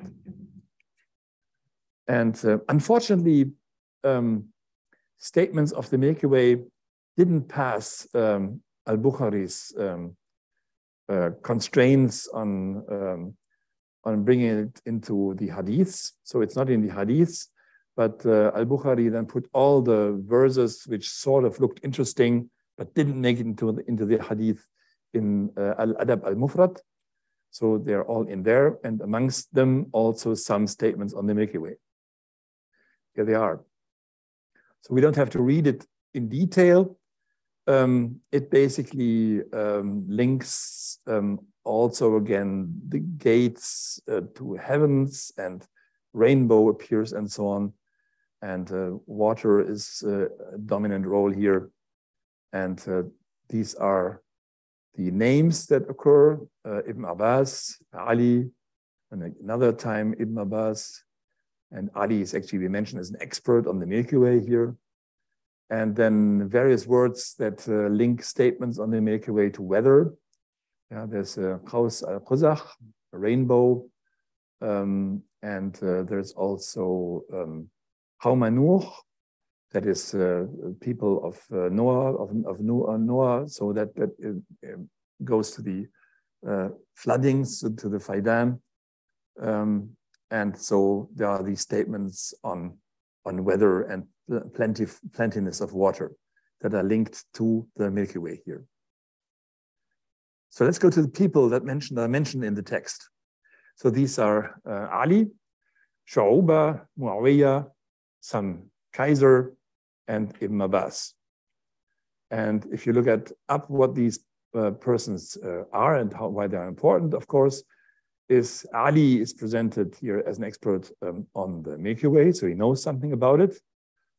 And Shu'ba, he actually started collecting hadiths, right plentiful, but he didn't put up these criteria that Al-Bukhari had come up with. So he's not the real founder of the hadiths, but he started working on it. So he's kind of an important person in that respect. Then Muawiyah, he worked as a scribe for Muhammad. So he's considered to be reliable, yeah, because he did important work for Muhammad. And then Ibn Abbas, he is, of course, an important person, and he gave lessons and wrote comments to many things. So he's a good source of knowledge about the Milky Way. Let's talk about the Kaiser before we summarize. Let's talk about the Kaiser that has been mentioned here. It's most likely Heraclius, because he had quite some overlap to the people mentioned in here. And he reigned long enough, because the other Kaisers that were in that interval either died pretty quickly or were only enthroned for a few months, yeah, because they were too young or just didn't work. So Heraclius most likely is the Kaiser. And so Heraclius, so he ruled from 610 to 641. And you get also coins with his name on. And so there was a time of exchange. Heraclius actually, it was named in Muslim sources that Heraclius, as a Byzantine Kaiser, maybe could transfer to Islam. So they had great thoughts about him, and but it then finally didn't happen. At least they were in contact. Now, in any way, maybe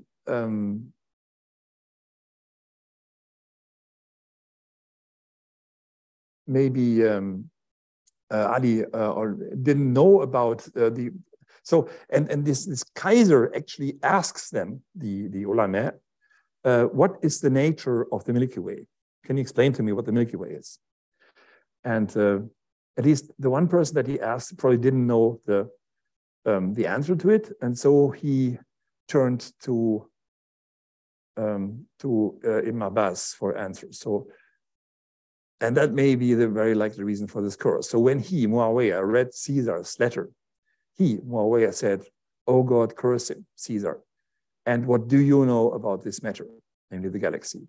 So there was not a really good answer that he could give, and he was worried about the question, Muawiyah. So that then gave rise to this curse.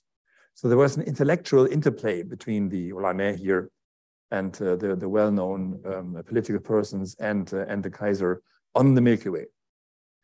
And mentioning these people that we went through is kind of an isnad, because all these people are sort of trustworthy and have information about the Milky Way. And at the same time, since we have seen that the Milky Way is sort of mentioned either indirectly or directly in the Al-Mufrad from Al-Bukhari, it is a test of faith, because you only know about the nature of the galaxy if you know the scripts. So if you know the transitions and the traditions and the scripts, if you are learned, if you know the hadiths or similar works, then you know about the Milky Way. So asking about the Milky Way is sort of a test of whether the person is well acquainted with the texts. The traditional description of the galaxy. Now, so what is the galaxy? What has it been named after? So there's namings like as-Sama' or an-Nujum, because it is so plentiful, equipped with stars. So as you can see here, as-Sama' al-Majara wa yuqal laha an-Nujum. So this is actually set equal, because not large number of Najum. And then the Majara. So this is again indicating that this straw, the Darpa Debana, has been drifted over the sky and left then a path. And then there's the question about the babs that I mentioned, Bab as-Sama' or Bab al-Abwab in this text. So they show up several times. What are these babs? And we don't know. Ibn Akir says towards the south, there's an increase in the number of gates. Here written clearly out. So there's more gates towards the south. And it's unclear what is meant with these gates. But if you look at the galaxy as it appears in summer, when it's orthogonal on the horizon, and if you look at the galaxy, then you see there's many, many dark spots. These are shadows from molecular clouds. And one might be inclined to look at them as gates, as babs. And indeed, they increase in number towards the south, because then you're starting to look into the center of the Milky Way. That's where most of them occur. So there could be a linkage to this. But on the other hand, it is you cannot do a final disclosure on this. And there's also mentioning on comets in the text. And he says towards the south, there's an increased number of gates. And on the right-hand side, I mean the south side, there are more gates since the demons are being thrown at with shooting stars, mostly from it. So there's also a linkage to the occurrence of shooting stars with respect to the Milky Way. And you can do an astrophysical interpretation of this as well. It is likely that under certain circumstances, from certain directions, the number of shooting stars is increased during the year. But a final clarification of these questions is, of course, not possible. So, and also Parazois, which is the source of shooting stars, might be in here. And whether Parazois and the Huls, the demons, have a linkage is a question. But then what is interesting, the astronomical description of the galaxy that can be found in this text. And here it is. So, وهي ترى في الشتاء أول الليل und so weiter. And in translation here, it is seen in the winter at the beginning of the night, to the north and south, and at the edges of the sky. In summer, it is seen in the middle of the sky. Then at the end of the sky of the night, you see it not in its proper place. This is weird. Yeah, if you read it like this, without having any clue about the Milky Way, it sounds like garble. But it is not. It is actually one of the nicest descriptions of the Milky Way, brief descriptions, but yet fully correct that you could imagine. So this is actually, over the course of the year, the Milky Way in the sky. So this is a picture every midnight at the center of the month, and you can see how the Milky Way moves. It moves across the sky. And you can also stop this and plot it. Here is for the center of the night for each month, the sky plotted.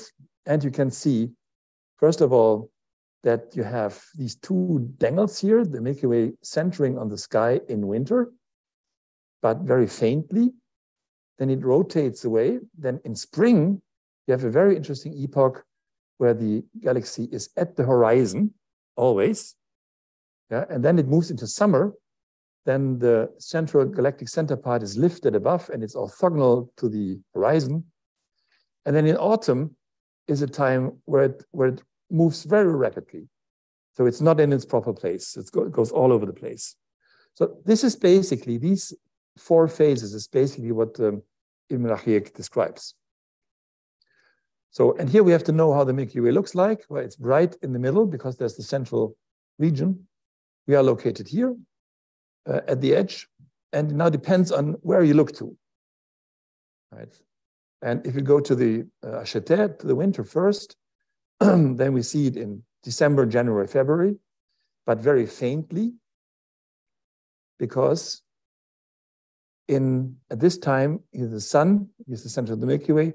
We look outside the galaxy. We look towards this direction. We look towards the galactic anticenter. And you can see there's these 2 bright regions here at the horizon, but in the middle, there's the galactic anticenter, and this is the lowest surface brightness of the Milky Way that you can get. So it crosses the sky, you can see it. And this is actually the galaxy, the region of the galaxy that was interesting for the Babes-Weyler, because it was in winter. So it was sort of orthogonalish on the horizon in winter. And now we can go to area, to spring. And in spring, it is mostly at the horizon. And this is due to the fact that the solar system is inclined, yeah, as it has a path around the Milky Way. And here's the Earth, yeah, with its spin vector slightly delineated. And if you do a blow up, then there is this, for the Arabian Peninsula at about 21 degrees latitude, you see that this tangential surface touches exactly at that latitude, which means that you then have a free look into all directions. So that's an amazing thing. So that in spring, if you climb a mountain here in this region, you can basically look within a few weeks at the entire body of the galaxy, because it's always at the horizon. So a little bit lifting up here, a little bit lifting up there, but you see the entire galaxy. So that's nice. So that's why he said it's at the edge. And then Saif in summer, then it gets around again orthogonal to the horizon, but this time with the bright galactic center part up. So it's very bright and very well visible. And the reason for this is because this time we look into this direction, and we look towards the center of the Milky Way, where it is brightest. And as you can see here, this is the central bulge, yeah, located here. Here you see also the potential abweb, so dark shadows that are sort of holes in the sky. And that's this information. And then we have Kharif, so autumn. And in autumn, it's whirling over large angles across the sky. So it means it's not in the place where it's supposed to be. So it's neither at the horizon nor in the middle of the sky. So the description of Milky Way by Ibn Lahiq is very, very short, but also very precise. So although it sounded like garble, it is actually precise once you go to the simulation and actually check what the galaxy is looking like here in Mecca. And again, if you look to the horizon, especially in summer, we see the galaxy rising and then tipping over. So rising, being orthogonal to the horizon and tipping over. So this is basically like the handle of a clock. So you can use the Milky Way as a clock, and for months, right? And so if it's orthogonal to the horizon, then it's July, August. And so July, August, and that means it has agricultural purposes. So observing the Milky Way, you can check when it's July, August, and then you should go and harvest your dates, yeah, your fruit, because then it starts to rain probably, and that will damage the fruit.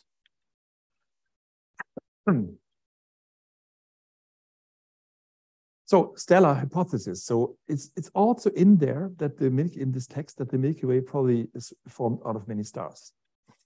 And there was a couple of astronomers that actually had that notion. So at later times, nobody stated anymore that the Milky Way is a cloud, but rather the theory that the Milky Way is a large number of stars densely packed together was the forthcoming statement. And Nujum is mentioned in the text because it's the mother of all stars. That means this is where the stars appear in their densest configuration. And this we had already, perception of the Milky Way. And Ibn Rahik offers a range of traditional and scientific information. Yeah. By contrast, we find that Ibn Haytham, if you compare the two texts, Ibn Haytham's text is very scientific, very dry. He just states facts and draws a conclusion, namely that the Milky Way is far away.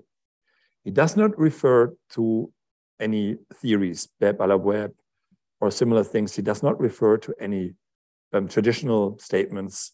So, but the opposite is true for Ibn Rahik. Ibn Rahik gives you the full range of interpretation embedded in tradition and also in historical facts.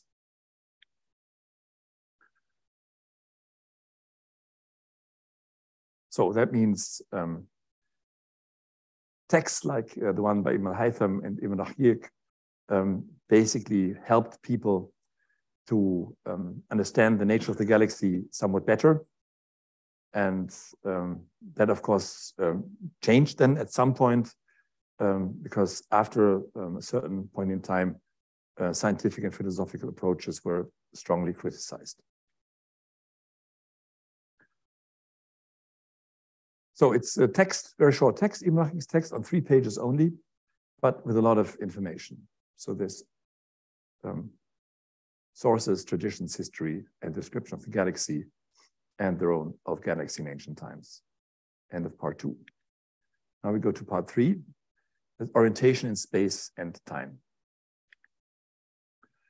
So now we have worked through Ibn Haytham, Ibn Rahik. Now we get to Ibn Qutayba, Dhu ar-Rumma, and Abu Hanifa and al-Mazuqi. So help to determine the seasons. We already learned something about this, how that works. And here's a nice, it's actually running. So this is from the internet, and here you can see the Milky Way actually moving across the sky and placing itself orthogonal to the horizon in one night. But it does so, of course, if you look at the same time every night across the year as well. So in a way, it was incomprehensible to ordinary people why the galaxy would now rise to the middle of the sky during the months July and August and then set again. So, but it indicated for them that at the same time, the monsoon season started, like July, August, that floods on the river Nile or other rivers occurred, and that one had to start the harvest of dates because heavy rain could spoil the fruit.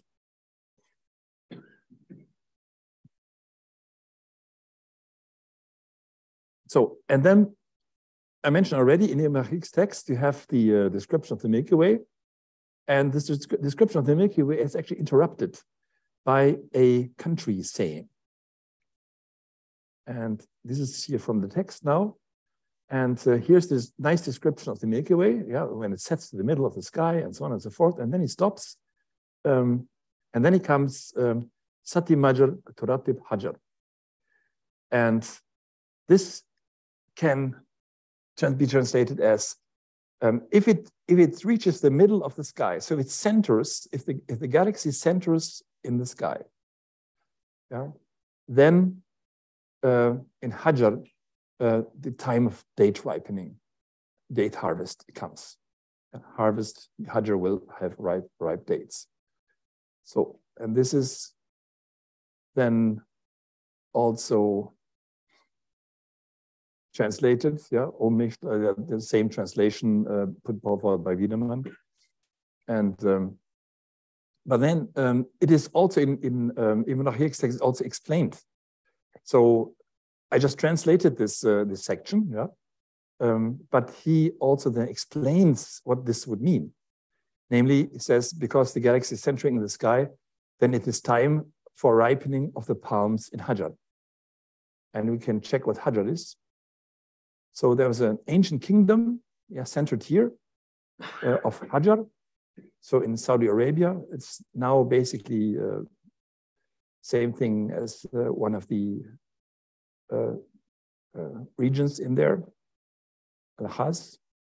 And this is how it looks today, still dominated by date harvest, yeah, a lot of palm trees. And so this is it. So in this section on the Milky Way, he refers to the dates ripening in this Hajar region.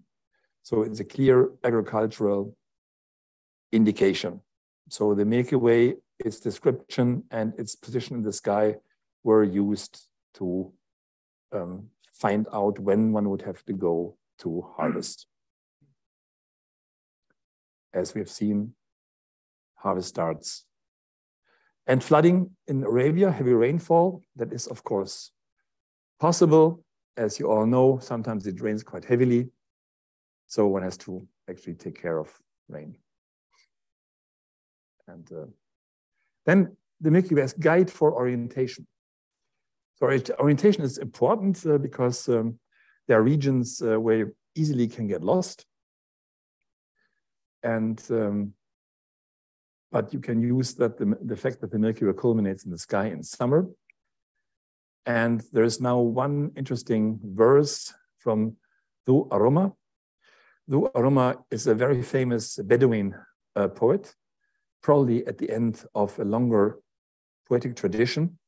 And Nefeli Matsuzakis has written lots on Dhu Aroma, and has translated many sections of his poetry. And here is her book on desert travel as a form of boasting. That is, boasting means being fakhr, so it's basically fakhr poetry, saying to the other people that one can be very proud of the deeds that one did with respect to the other tribes as well. And this is actually the sentence. And it says, "Bishu'ath yashajun al-fala fi ru'usihi idha hawalat an-nujum ashawabiqa." So that can be translated as Wiedemann said in this way, or in a slightly different version, shaggy-haired comrades crossing the center of the desert. This is here we have again this Ras, that is the overhead center of the desert. When the mother of the intertwined stars leans west. So this is the Milky Way. Yeah. And leaning west now means that it has been centering. It's first it centers, then it sets. So what can we learn from this? These are actually comrades. So these are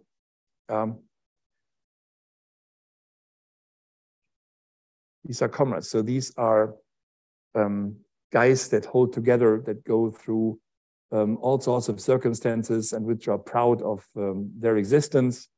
And they can easily cross the desert. And they don't just cross the desert at the edges of where it's safe, but they cross right through the middle of the desert. They are so only strong guys can do that. So this is clearly fakhr poetry. So, and this is what Dhu Arumma put forward. So basically, he here uses the Milky Way as an indication for the high summer season, when it is hottest and most dangerous to cross the desert. Geographical orientation.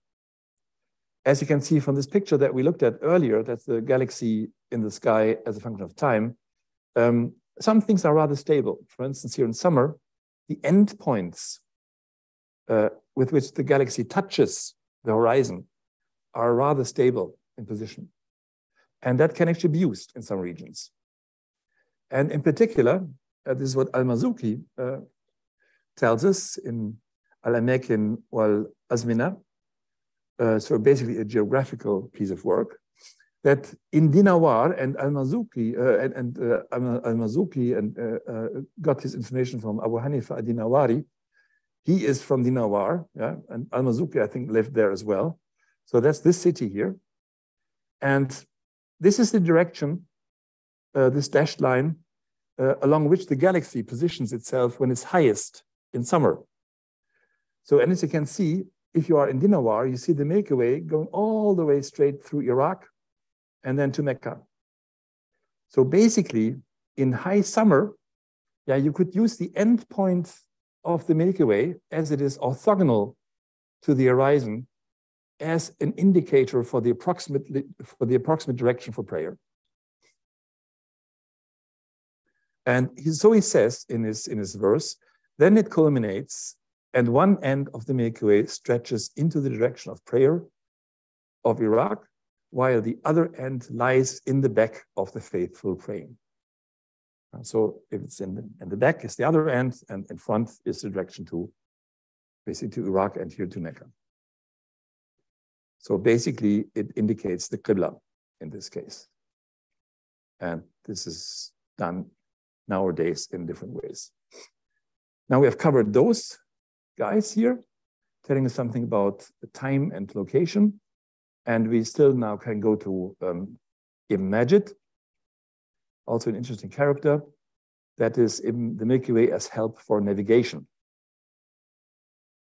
So Ibn Majid was a very famous navigator, and he wrote many books on navigation. Here all you see the Kitab al-Fawaid fi Usul Ilm al-Bahr. So you can learn everything about navigation there and what properties, characteristics a navigator should have. And he also talks about different regions in the Indian Ocean and in the Red Sea, how they look like, how you can identify them. And he talks about a lot about stars that can be used for navigation, and also, of course, for on the Milky Way. So he wrote 40 books, and many of them contain information in songs, so that they could learn by heart and then potentially repeated by the sailors while they're traveling. So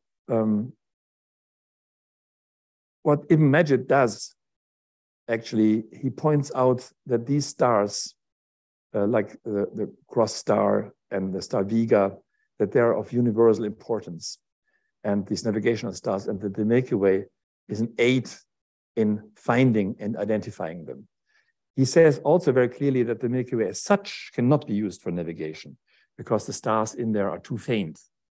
But you can relate the position of bright stars with respect to the Milky Way and therefore find them quickly. And that is, of course, tremendous help. So Ibn Majid books help the residents of the Persian Gulf to navigate the coasts of India, East Africa, and other destinations. And in particular, it helped finding your way if you went to the dark regions. And the dark regions are called the region around Madagascar.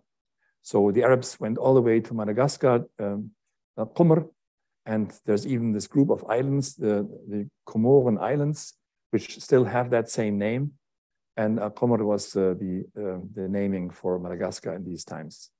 So, and then if you go so far south, then you lose many of the northern stars that are useful for navigation.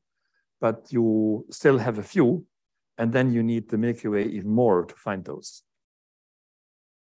And for instance, you have Alpha Beta Centauri, which he also mentions as help, and you have the stars of the cross, the Southern Cross, and those can be seen clearly from the south. And here's sort of outlining when you start losing and gaining these stars. Right? So the cross stars you can see preferentially in the south, whereas some of the northern stars you can just barely see until this region in the south. And you here have the Qamar, and that's the region where they travel to. And even further down, it was even more difficult to do proper navigation. Now, having said all this, we ran across a lot of characteristics of the Milky Way that are mentioned in various texts. So we have this farmer saying, this Sati Majar Turatib Hajar. You find this not only in this Al-Mazuki text, but in other texts as well. You have the connection between monsoon rain, and you have the Bab al-Awwab, you have the demons being mentioned, shooting stars, you have mentioning of the galaxy in spring, summer, and autumn, and you have it mentioned as a fracture, farj in the sky, so that indicates that it is cutting the sky into pieces. And this is the works from Ibn Rahiq, Al-Mazuka, Abu Hanifa, and Du Aruma, Ibn Majid, Ibn Qutayba, and Du Aruma again. And here is when this occurs. So basically, this outlines a certain tradition in the description of the Milky Way. So there was broadly available knowledge on what the properties of the Milky Way were. And every time one of these authors talks about the Milky Way, he gets back to a subset of these properties and presents them. And now we've almost completed our journey. Now comes the criticism, critiques on the traditional description of the galaxy. And traditional description of the galaxy here is mainly the linkage between weather and the galaxy occurring in summer, orthogonal to the horizon. And there's one person which is of utmost interest here, that is Al-Iji. Al-Iji, coming from the city of Ij. He has written a Kalam text on the Milky Way, stating exactly this, that there's no causal relation between the Milky Way and the weather conditions. And his life was somewhat unhappy, so he died in a prison then later. And his text then also gave rise to other comments. Al-Amidi commented on his text again. Here's the text, the Kalam text with the commentary translated. And you can look this up in this work on Ibn Rahiq if you want to. And it's very interesting to read. And basically what is happening is the discussion of the nature of the Milky Way that was carried out well into the 15th century. And as I mentioned, Al-Amidi, Iji, Giorgiani, Al-Hanbali, they commented on each other and criticized the theory that the Milky Way has a section of abwab and that it's raining heavily out of these abwabs. And so Sharif al-Giorgiani then wrote again a commentary on the Kalam text by Al-Iji, and Giorgiani concluded that only knowledge about the Milky Way, that is knowledge about the scripts, indicates here, proximity to Quranic knowledge, and keeping yourself distant from uncertain explanations, that only these are the best tests of belief. So basically, it says, stay away from false news, right? That's what he basically says. So again, the Milky Way shows itself as being extremely important in having knowledge on the Milky Way for all these points here. And here are some statements by Al-Hanbali criticizing all this. So he says, some interpreters of the doors of the gates say that in heaven gates, that the heaven gates open and water is running out of them. Like these, I depicted this here with these dark clouds and water coming out of them. Or the crowd of commentators says, this is a metaphor, it's only a picture, as an analogy for the rain for the rain is as many as doors. So this is difficult to understand here, but the person here says that this is not causally linked. The fact that it is raining has nothing to do with the Milky Way and the doors that might be involved here. So that is basically the point of criticism. Perception of the Milky Way in early times. So all of these texts that were also ventilated then amongst the public made the galaxy look less dangerous, because you might have the impression that there's some danger coming out of the galaxy because there's shooting stars being thrown from it, and heavy rain is apparently linked to it, and so on and so forth. But it made it it moved the Milky Way further away, remotely from Earth. And so it's not any longer part of the atmosphere. So it's not directly linked to threats of flooding or so. Here I've summarized all the information that could be drawn from Al-Marzouqi's text, because, yeah, I'm almost done. Al-Marzouqi, because he talks about various clouds that arise in various heights, and about the structure of the sky and where the Milky Way is positioned. And yeah, we had that already. Early great debate. This I will now do very briefly, and I will go to, because we had it already in Arabic, I will go to the summary slide that shows it as this one. So we know that since only 100 years that we're living in the Milky Way, yeah, and so we know that the other spiral galaxies are Milky Ways as well. So that's 100 years ago. And at the same time, about 1,000 years ago, we have the work of Ibn al-Haytham, who told us that the Milky Way is actually a part of the stars. It belongs to the realm of stars. It's not a cloud. So we went through various steps, and it took us almost 1,000 years to go from one step to the other. Because here instrumentation was not available. People didn't know how far things are away, although they had identified them already. So here we have made a statement on the distance of the Milky Way, and at the same time, external galaxies have been found, but people didn't know what they were. Here now, we know that the distances to these galaxies are vast, and could identify the Milky Way as such a spiral galaxy. But it's interesting that like this year or the year before, we went sort of through a centennial and millennium concerning our knowledge on the Milky Way.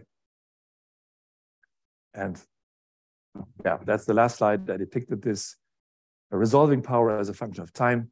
And as you can see, Ibn al-Haytham and companions are at the peak of the unarmed eye investigation of the Milky Way. And then telescopes set in, and the story continues. And at that point, I would like to stop. You can go through the slides and potentially ask me questions if you want, because they're in the repository, so you got them. Thank you very much.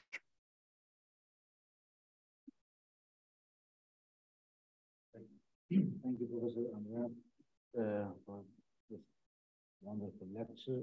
In fact, combination of two. But due to our time, we have to stop here without taking any comments or questions. Just one. Yes, please.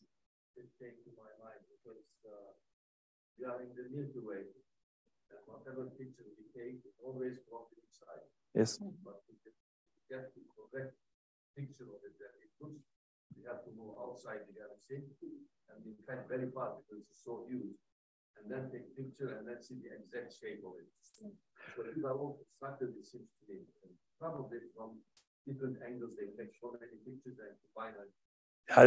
Of course, going outside the Milky Way is not possible, but you can observe it from inside, and this is being done. So there are several missions out now that measure several 10 million stars, almost simultaneously and get the distances and spectral types.